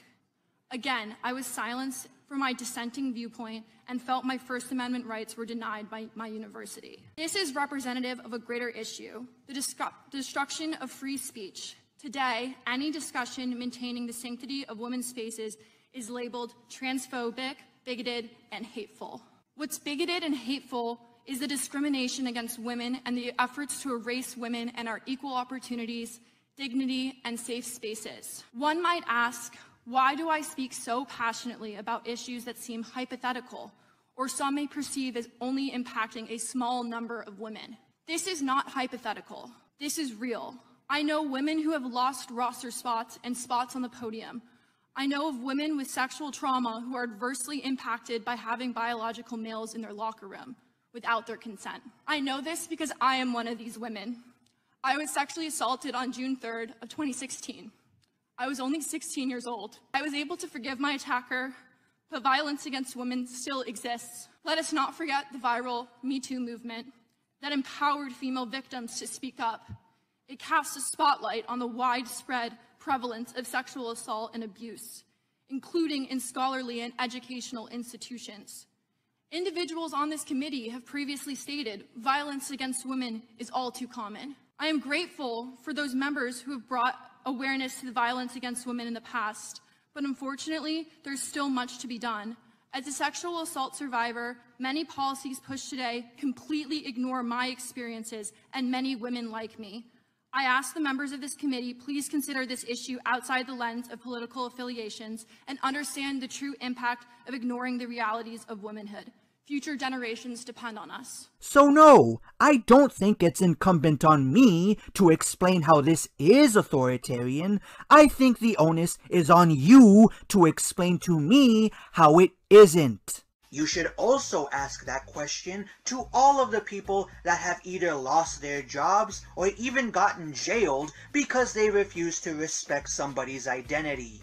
But that's not an authoritarian aspect of the ideology itself. That's just an authoritarian way it could theoretically be implemented. Yeah, which is the exact point I was trying to prove, as is evidenced by the argument I raised right before these interjections. It's not necessarily the belief itself that's collectivist. It's what's being done in promotion of the belief that's collectivist. Admittedly, I did poorly word myself. I should have said whether or not the measures used to enable people who want to identify however the fuck they want are authoritarian. But the point remains. Augusto Pinochet engaged in authoritarianism against those who opposed capitalism when he was the leader of Chile, but that doesn't make capitalism on its own authoritarian after all. But Ephraim, I thought you said earlier that it seems rather strange for Razorfists to believe that collectivist authoritarians would want to push an idea that's individualistic in nature, implying that this could never happen in real life because of the logical contradiction contradiction inherent to it. But he did say it was being promoted by collectivist authoritarians. Therefore, it seems rather strange that collectivists would support a highly individualistic idea. Yeah, remember when I said to remember that point because it was gonna bite Ephraim in the ass soon? Well, guess what? The bill has come due. Now that Ephraim has provided an example of an authoritarian collectivist government enforcing the highly individualistic ideology of capitalism, I guess it's not so strange for Razorfist to believe that something like this could conceivably happen, huh? I hate to keep reusing clips from my last video on Ephraim, but you have to be intellectually dishonest. That is the only explanation for the levels of cognitive dissonance on display here. After hours laboring in vain to write the first funny fat joke of their wasted lives, they all seem to settle on a single talking point, and what they loosely construe for an argument can be distilled to the following. What's the big deal? Pronouns are part of the English language. This video is just the same as a feminist freakout. OMG, he made that point in a silly voice. Now I know it's wrong. The fact that you were more concerned with how Razorfist was stating your position than if he was stating your position accurately is very telling. Because it shows me that you care more about sounding right than actually being right. What do you mean by concerned? All I did was point out what Razorfist was doing, saying things in a silly voice to make them sound idiotic, in order to make it sound worse to the audience. Yeah. And you would only raise that objection if you felt that doing that was a bad thing. And so by raising this critique, you are expressing concern for the tactic that Razorfist is using, especially considering that this was the very first point you raised. Also, how do you know that's what I'm more concerned with? Because you made that your first critique of Razorfist's point, thereby giving the implication that the way he delivers his opponent's argument is more important to you than whether or not he was accurate in recounting it. I never even mentioned whether or not the position was stated accurately after all, because, credit to him, it actually was. Therefore, I didn't have any criticism of it. Wait, so you mean to tell me that you made that dig for absolutely no reason whatsoever? If you had said that it was a joke that I wasn't meant to take all too seriously, I would have accepted that. Instead, what you're telling me is that you made this point for no reason. I guess we can add padding it out with irrelevant bullshit on the list of reasons why your original video was terrible. But that's not because of priorities. If anything, that's because Razorfist managed to summarize the point of the opposition correctly. So in other words, you made that interjection for no fucking reason. Got it. Also, don't even try to pretend that you haven't done that exact same fucking thing yourself to others. You do not know anything about me, my views, my values, my ideals. You Do your don't research even next know time, me. you disingenuous fuckwit.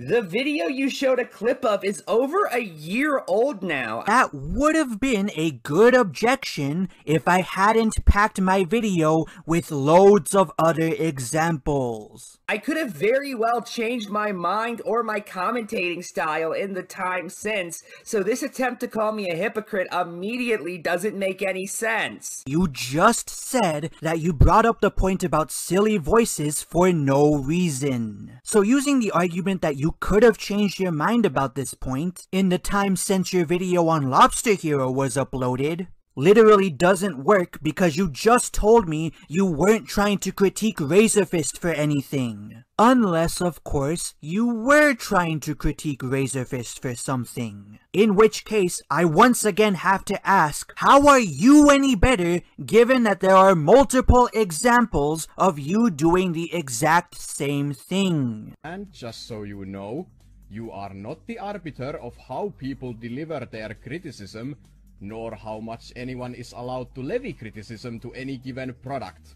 You are not the arbiter of how people are allowed to criticize either your videos or the critics of High Gartian Spice. What silly voice am I using here exactly, Lobster Heroes? Ephraim, you are aware that when people imitate their opponents' voices, it's usually done to be derogatory, aren't you? So with that in mind, yes, I do think repeating Lobster Hero's point in his Swedish accent is the same as what Razorfist was doing. It's just a more specific example. Ergo, you're still a hypocrite. And I wasn't just repeating Lobster Heroes' point back to him in said voice, like how Razorfist was making the point of people who didn't like Az in a silly voice. I was taking his point and paraphrasing it while changing certain words in order to emphasize that I felt he was being hypocritical.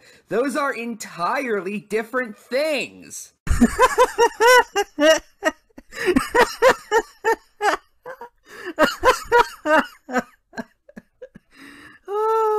What a galaxy brain defense that Ephraim presented here. I'm not being a hypocrite because the way I stated my opponent's argument in a silly voice was different from how Razorfist did it. Seriously, as though feeding your opponent's point back to them in a silly voice in order to expose their hypocrisy by switching the targets of their original position wouldn't still have the effect of making the point seem stupider than it was and ergo make people more inclined to agree with you. I don't think I need to tell you guys that I'm not humoring the rest of Ephraim's point. Let's instead see how he dismisses the rest of my evidence. Neko believes Carmen's a woman. Others believe Carmen's a man because he's a male. So, they call Carmen a he. Neko calls Carmen a she. Why do they do that? Because differing beliefs. Respect Akumu's opinion. Another video from over a year ago, meaning I could have changed my mind or commentating style in some way since that video's release. Nope. Sorry, Ephraim. That excuse only works if you did this once. Do it more than once, and you're gonna have to appeal to something other than "this is old." Now you might be wondering, why am I bringing up the Alt-CC versus Neo-CC days? That's the past. After all, that's what everyone does when you criticize fucking Mama Doodle Tones. It's because I haven't mentally matured in the slightest in the past 5 years, and therefore have a very hard time getting new information. Another video from over a year ago? Wow, Alex, you're really bad at finding new and relevant examples. I gotta be honest with you. And you're really bad at defending yourself if the best argument you can give to dismiss my evidence is, "These are old and irrelevant videos." Let's replace stating your opponent's arguments in a silly voice with doxing your opponent. Now let's say that Ephraim doxed 3 separate people last year and now has the gall to criticize Razorfist for doxing someone. Would the excuse that "I doxed these 3 people over a year ago" really be that convincing to a courtroom? Also, here I'm not even repeating Akumu's point back to him in a silly voice. I'm imitating him again like I did with Lobster Hero. Although specifically I'm using what he said as a jumping off point for the sake of mocking him, which is different from just repeating what he said in a silly sounding tone. Yes, but the point is you were still imitating his voice in order to mock him while attacking his character. Now, just humor me for a second, Ephraim. Why would Razorfist repeat his opponent's arguments in a silly sounding voice? Could it be, oh, I don't know, to mock them? Again, regardless of the reason, the end result is the same. You're making your opponent sound stupider than they are in order to prime the audience to agree with you. Will I, an online personality, side with you and validate your opinion, or will I give you another video to type angry comments in? Am I on your side or the enemy's? And this, dear viewer, is why I hate the culture war. It has this bad habit of making me both paranoid and condescending. And a video from over a year ago, which I put a giant fucking disown stamp over the thumbnail of to make it clear I no longer agree with the opinions I expressed in it. You know, Ephraim, if you were anybody else on the internet, I would be willing to grant that point to you. I would say, you know what? You're right. You did disown the video, so I shouldn't have presented that as evidence of you being a hypocrite. However, you are not just anyone on the internet. You are the Ephraimentator, and I do not respect you. And the reason I do not respect you is because you're a dishonest asshole who argues in bad faith and outright lies about his opponent's arguments. So, you can sit there and tell me that you disowned that video all you want, but guess what? I'm not gonna give a shit. Especially since there are examples of other slideshow commentators who supposedly disowned bad videos they made, but still stirred up drama over those bad videos because they felt the need to defend them, even though, once again, they supposedly disowned those bad videos. Such as, you know, the whole debacle between Doodletones, Just a Robot, and Dylan Thomas over a Pokemon list that Jar criticized. But even if I put my own personal feelings about Ephraim aside, this argument still wouldn't work. And you wanna know why? It's because Ephraim still engages in behavior that Shady Durags called him out for in his video on Ephraim. That behavior being lying about Shady by misconstruing his points and then playing certain points of his out of order in order to make them weaker than they were. Will I, an online personality, side with you and validate your opinion, or will I give you another video to type angry comments in? Am I on your side or the enemy's? Am I the only one who finds something incredibly condescending about YouTubers who begin their videos by treating their audience like a bunch of screaming banshees who plan on going on some kind of rabies-induced rampage the second they hear something that's a different opinion from theirs? No, you are not the only one who feels this way. I just saw a video that did that, and it annoyed the crap out of me. However, that is not what I did in my video. First of all, in case you're not familiar with my channel, I love telling jokes, and I usually take the hyperbolic approach to said jokes. The diction and tone used when I say these lines makes it obvious that I'm not being as serious as I could be. Second, the message I'm giving out is not an example of my typical audience member. It's an extreme example of something a lot of people encounter on the internet: toxic fandom. There is an element of truth to it, but it also doesn't represent everyone. Yes, I'm saying this to my audience as if they're the ones doing it, but given the joking tone of what I'm saying and the fact that this is a common occurrence across the internet, it should come across very clear that I'm not attacking them directly. However, opening the video by essentially saying that anybody who watches it either wants their opinion mindlessly regurgitated back to them, or plans to just fling shit at a wall in response to what you say, not only casts your audience in an extremely bad light,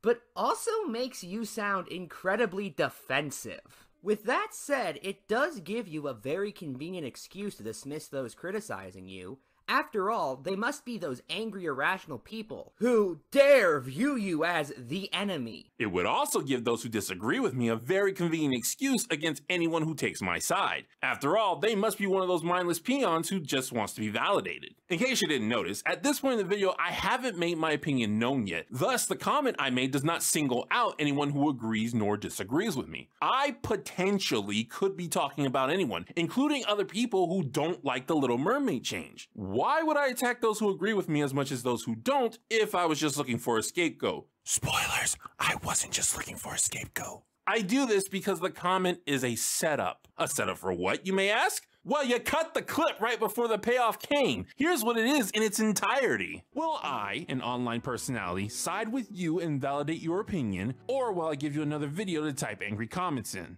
Am I on your side or the enemy's? And this, dear viewer, is why I hate the culture war. The whole point of me talking about people who either rage without properly listening or simply want validation is to set up the point of the culture war, not to attack my audience. I want to talk about the culture war, but I need a proper lead-in from the subject I was just on. I'm making a segue. The lead-in works fine when you keep the context intact and understand the joking nature of what was said. And this, dear viewer, is why I hate the culture war. It has this bad habit of making me both paranoid and condescending. Oh, so you do have the clip. You just put it somewhere else in your video where it wouldn't be as effective. Also, the culture war didn't make me like that. I've always been paranoid and condescending. And what exactly does Ephraim do in this video on me? He's outright lied about many of the points that both he and I originally made. And I'm not gonna go through all of the examples, because if you've made it this far in the video, chances are you already know what those are. So if Ephraim is still engaging in behavior that he has supposedly disowned, why should I give him the benefit of the doubt when he says he's disowned this other bad behavior that I am currently calling him out for? On top of that, saying that you disowned the video is incredibly vague, since I could easily say in response to that, something along the lines of, "Oh, so you disowned the video, huh? I guess you don't think that the actress who played Ariel in the live-action Little Mermaid remake is actually a good actress, since you said this in that very same video." I haven't seen any evidence that Halle Bailey was specifically picked for the role based on her race, and instead believe it's more likely she's just an accomplished actress with a history of working for Disney. I guess you also don't think that Birth of a Nation is a racist film that perpetuated any negative stereotypes about black people, since you also said this about it in that very same video. To give just one example, let's talk about the 1915 movie The Birth of a Nation, an incredibly racist propaganda piece based off of Thomas Dixon's 1905 novel The Klansman, essentially arguing that because the white man is genetically superior, it is his responsibility to civilize all other races and cultures across the world. Well, Birth of a Nation, it should not surprise you to learn, is incredibly racist. Once again, you cannot just say that you disowned the video and expect that to cover your ass. You have to point me to where specifically you disavowed the exact behavior that I'm currently calling you out for. And for anybody who's gonna ask, "Alex, why are you making such obscene demands of Ephraim's evidence?" My answer to you is because that's exactly what Ephraim did to me. Remember, he shot down the positive comments that Az received on his video about the Starfield drama because they did not match the exact description that I gave them. So go ahead, Ephraim, show me exactly where you disavowed the exact behavior I'm calling you out for, and I will be willing to retract this point. Pinko pronouns, particularly those you have no option to disable in-game, aren't a feature any more than some asshole dev deciding your main character is named Humperdinck or some shit and not allowing you to change it would be a fucking feature. This isn't the addition of options, it's the excision of them. Again, how is allowing a player to choose to play as a non-binary character if they want the same as forcing one really specific thing upon them? That's a great question, and to answer it, let me pose a hypothetical. Say that in Starfield's character creator, one of the questions that players were made to answer regards their opinion of Adolf Hitler's policies about Jews. Now let's say that the only two answers players can give are, quote, "Hitler was right to gas the Jews," and, quote, "Hitler didn't gas enough Jews, if you ask me." And the winner of the Godwin Award is Alex the Critic! I'm going to assume that that was a joke, and that you aren't actually trying to invoke Godwin's law here, because it would be really dishonest if you were, for reasons I hope are self-evident. Understandably, this would make people opposed to Nazi ideology very upset. With that in mind, imagine the reaction I would get if I defended this option by saying, quote, "Political ideologies have existed for centuries." Even if you don't like it, you can just ignore it, because it doesn't come up anywhere else in the game, nor does it change how the game's characters treat you. Why is it so wrong for Bethesda to wanna be inclusive of the Nazis who play their video games? Video games aren't just a form of escapism for people who think like you. I think you can start to see the issue with your reasoning here.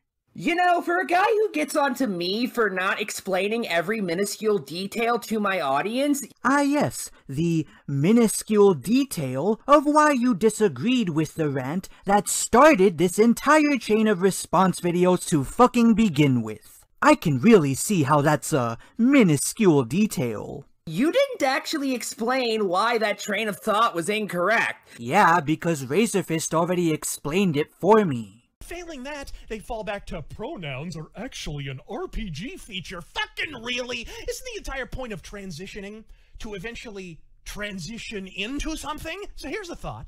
If you're transitioning into a broad, play as a fucking broad! 0 pronouns required. Really, Riri's? This is your play? It's not a glitch, it's a feature. What are you transitioning into? Todd Howard? Pinko pronouns, particularly those you have no option to disable in-game, aren't a feature any more than some asshole dev deciding your main character is named Humperdinck or some shit and not allowing you to change it would be a fucking feature. This isn't the addition of options, it's the excision of them. Oh, but you can just ignore it. Tell you what, in the next Zelda game, instead of Link loping around in his familiar teal tunic, how about if I parked atop his elfin fucking head a great big jet black double dragon donger flanked by 2 dangling dude fruits just a flopping in the breeze? But don't worry, dipshit, you can just ignore it. Bitch, I wish you'd ignore the urge to respirate. If you won't allow me to remove an obvious imposition in-game, and I'm banned if I deign to fucking mod it,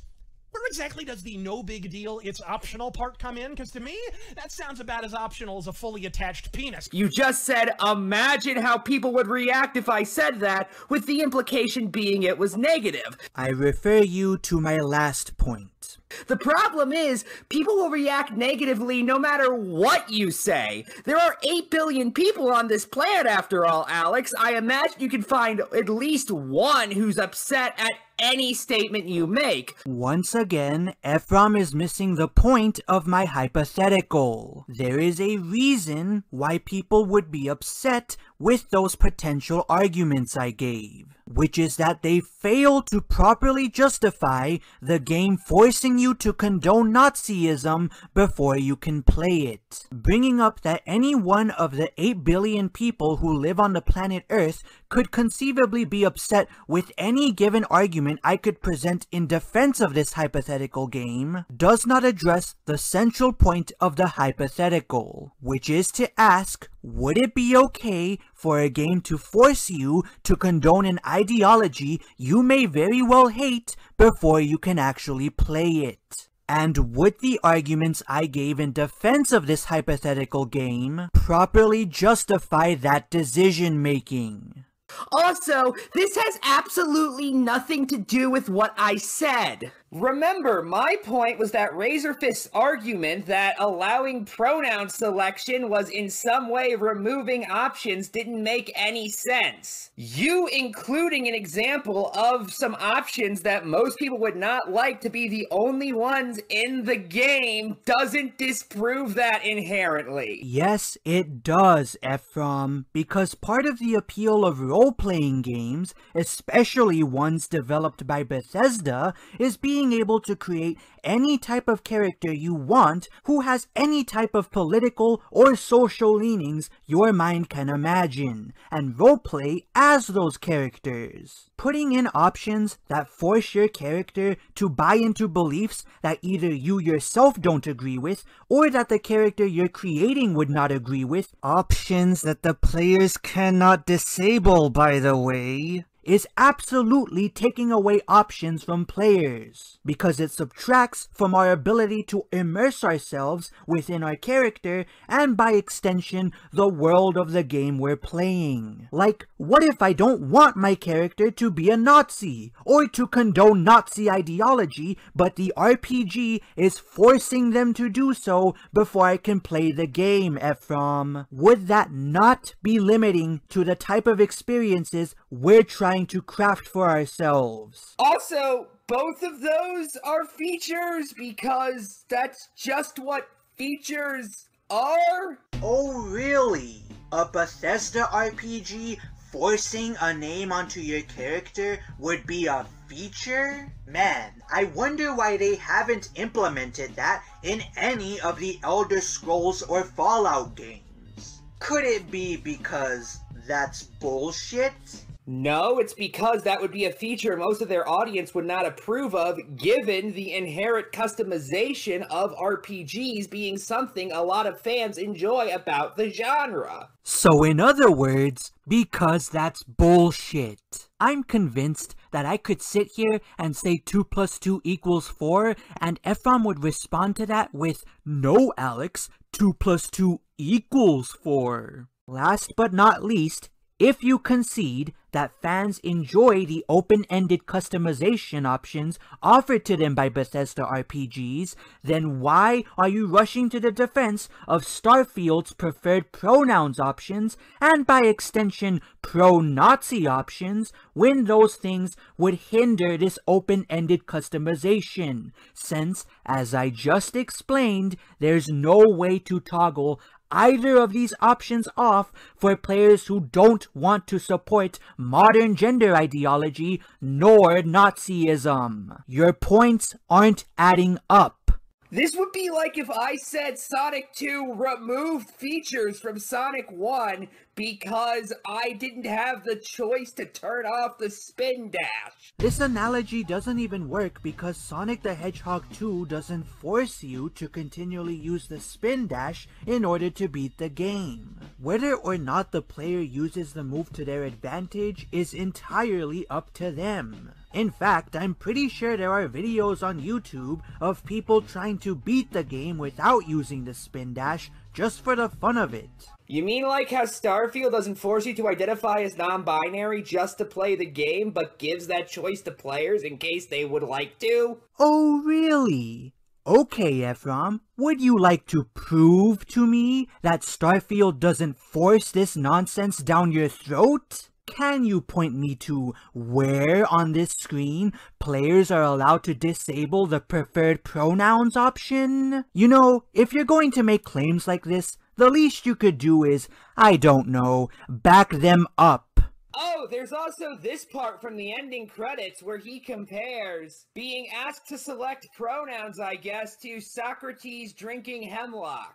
I don't even have a response to that other than, I think you're being a tad overdramatic, personally. Geez, I don't know, Ephraim. The high rate of suicide among transgender people, even the ones who receive gender-affirming care and live in a society that generally accepts their identity, would suggest that Razorfist is being appropriately dramatic.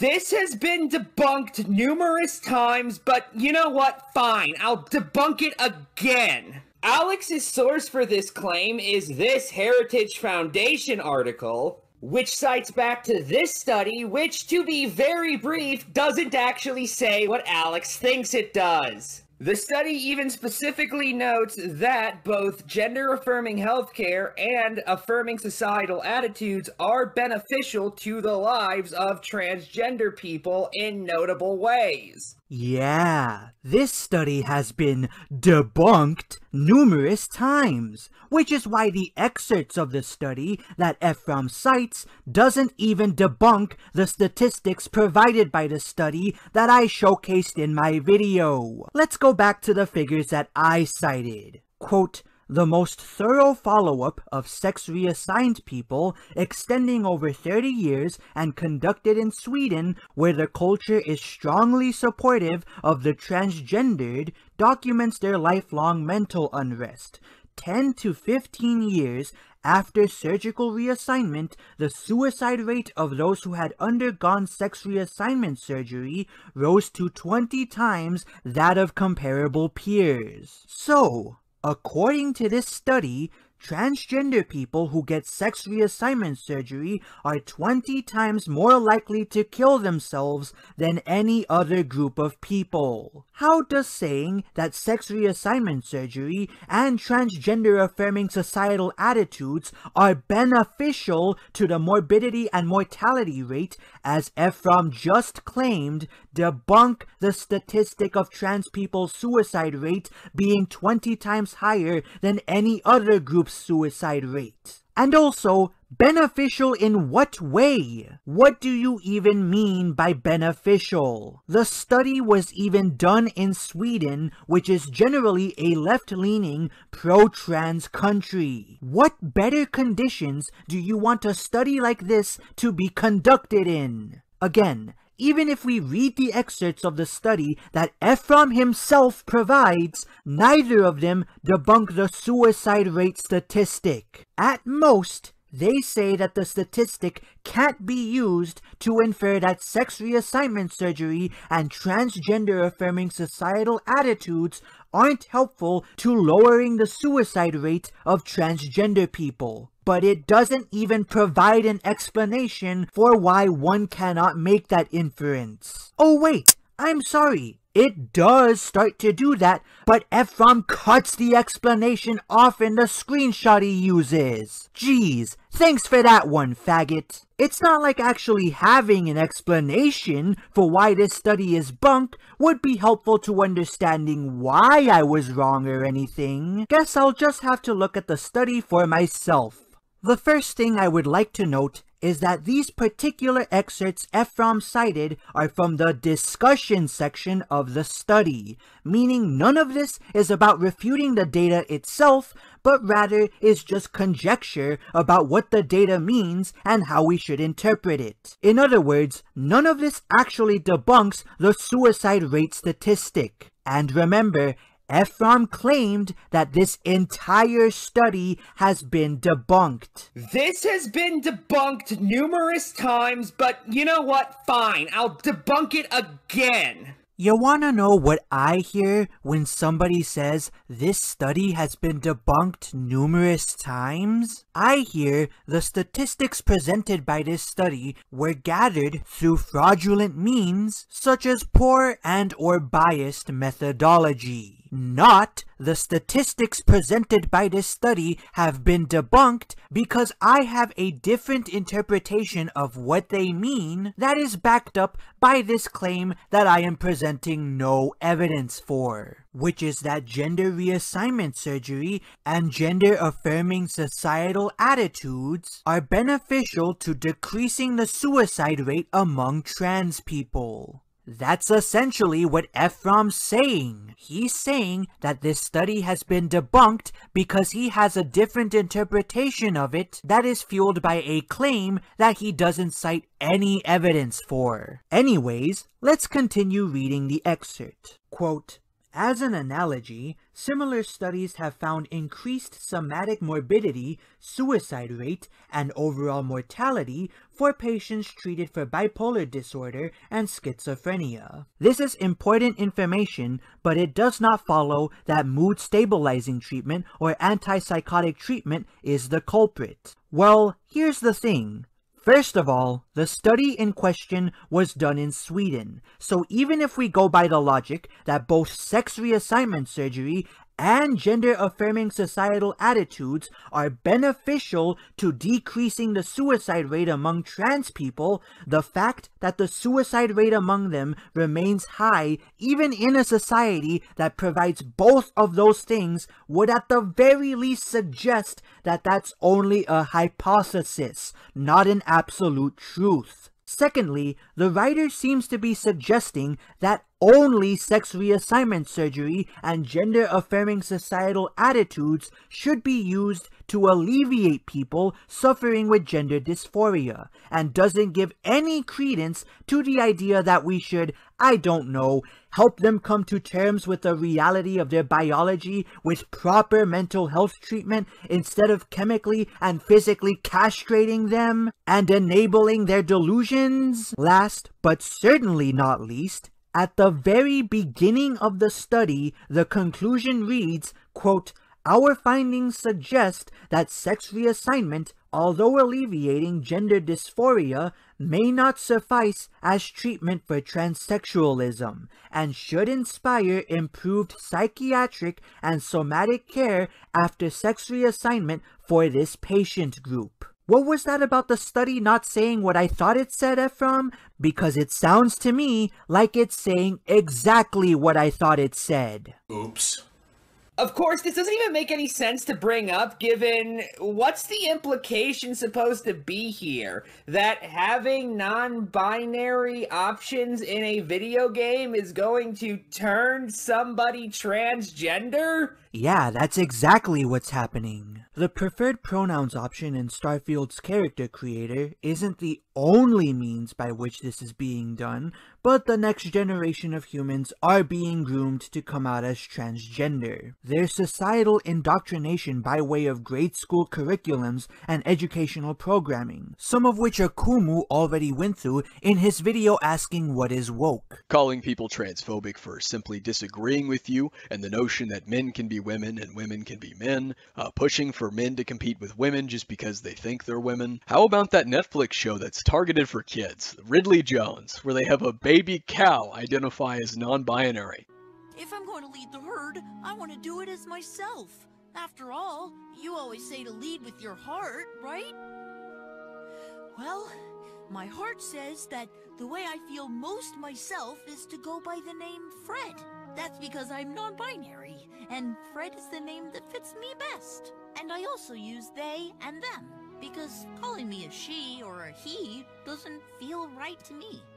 Oh, I didn't know that. No wonder you've been struggling. How could you lead the herd without being yourself? Oh, I'm sorry I used the wrong name and pronouns. Thank you for showing me your heart. How about another example? Another TV show targeted for children, Transformers Earthspark, where they have an Autobot identify as non-binary. Morgan, can you switch, Nightshade's pronouns are they, them. He or she just doesn't fit who I am. Not today. I could keep going on and on about transgenderism and race in regards to being woke. I could go over the fact that they're pushing gender identity theory onto elementary schoolers, onto the next generation, and teaching gender identity theory as a fact in the school curriculum. Several curriculums during Pride Month have been leaked.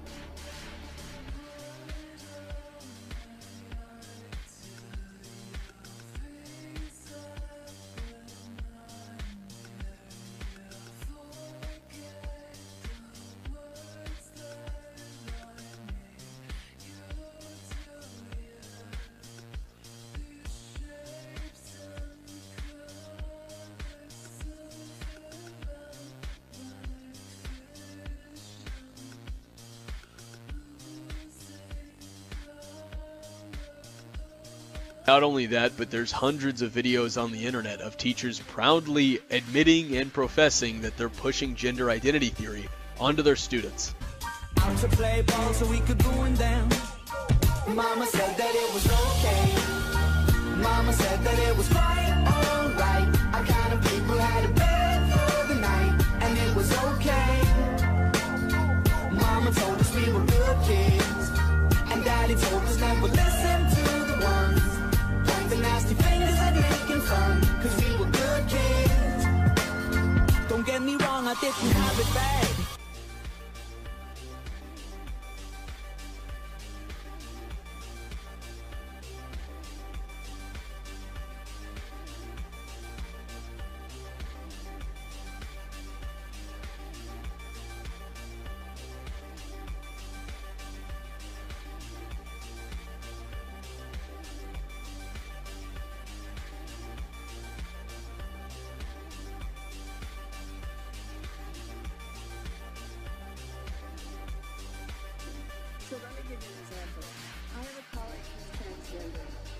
there is a video of him as a toddler. So he was assigned female at birth. There's a video of him as a toddler tearing barrettes out of then her hair and throwing them on the ground and sobbing. That's a gender message. And when it happens not just once or twice or 3 times, that's a gender message. As well as the censorship/jailing of anybody who disagrees with modern gender ideology. Or at least, as many people as the left can get away with. Some of these instances having been covered by people who have spent far longer fighting this lunacy than I have. This Idaho student was prevented from walking at graduation after asserting that men and women are different. Guys and girls are girls. There is no in between. Matt Walsh's anti-groomer documentary, What is a Woman, was greenlit to broadcast for free on Twitter last Thursday when various Twitter executives deemed the documentary hate speech and completely suppressed it. Elon Musk himself, the CEO of Twitter, had to intervene, which in turn caused him to promote the film heartily. At San Francisco State University, the inmates are running the asylum. Riley Gaines is a female professional swimmer who has been very outspoken against transgender participation in women's sports and was assaulted multiple times yesterday at this University of Make-Believe on account of not wanting men cheating women out of their sports titles.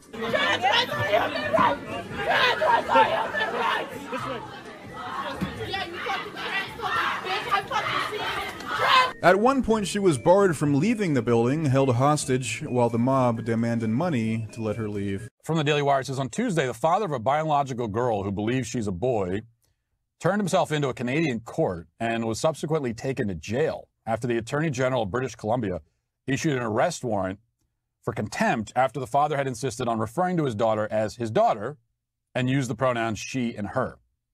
God forbid. Robert Hoogland from Surrey, British Columbia, has a 14-year-old daughter. In February 2019, the Supreme Court of British Columbia ordered that the girl receive testosterone injections without obtaining parental consent. The Federalist notes that the court also declared that if either of her parents referred to her using female pronouns or addressed her by her birth name, they would be considered guilty of family violence. When she was in 7th grade, the girl's school urged the girl to see psychologist Dr. Wallace Wong, who recommended the girl should begin taking cross-sex hormones at 13. Hoogland cited his daughter's alleged history of mental health issues and refused to give permission. Doctors at BC Children's Hospital decided that the girl should receive testosterone injections. And now, fast forward a little bit, legally, he's not even allowed to refer to his own daughter as a girl. He's arrested for that. Now, this type of stuff isn't going to affect everyone, but to say that none of this will have an effect on whether or not children come out as trans is borderline insane. You can state all of these facts in a silly inflection all you want, but that doesn't make them any less factual. I would like to conclude this argument by pointing out that Ephraim doesn't actually explain why it didn't make any sense for me to bring up the original point I made. He just says that it didn't make any sense to bring up, and then asks what the implication of it is supposed to be, which is not an argument. I'm going to need a citation for that, Alex! Considering that you failed to prove that the study I cited didn't say what I thought it did, as well as the fact that you've spent most of this video misconstruing my arguments, putting words in my mouth, constructing absurd standards to avoid having to admit you were wrong about anything, and outright lying not just about my points, but about the points you made in your original commentary on Razor Fist, I'm going to respond to this request with a fuck you, I owe you nothing.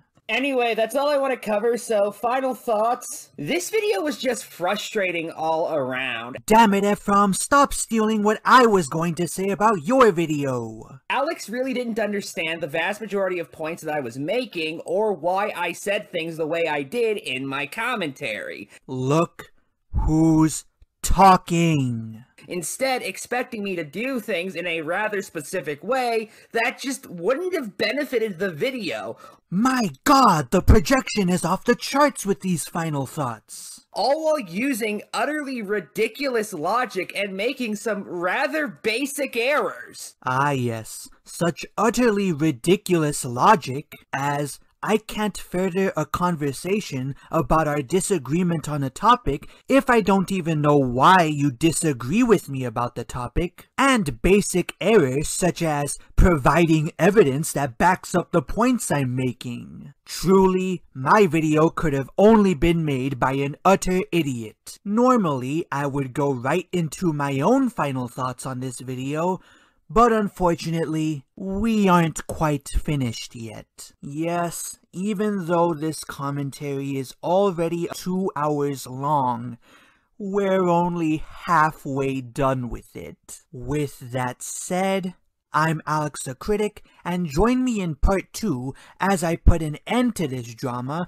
by covering my other target, whose video is, 30 minutes long. Why did I choose to do this to myself?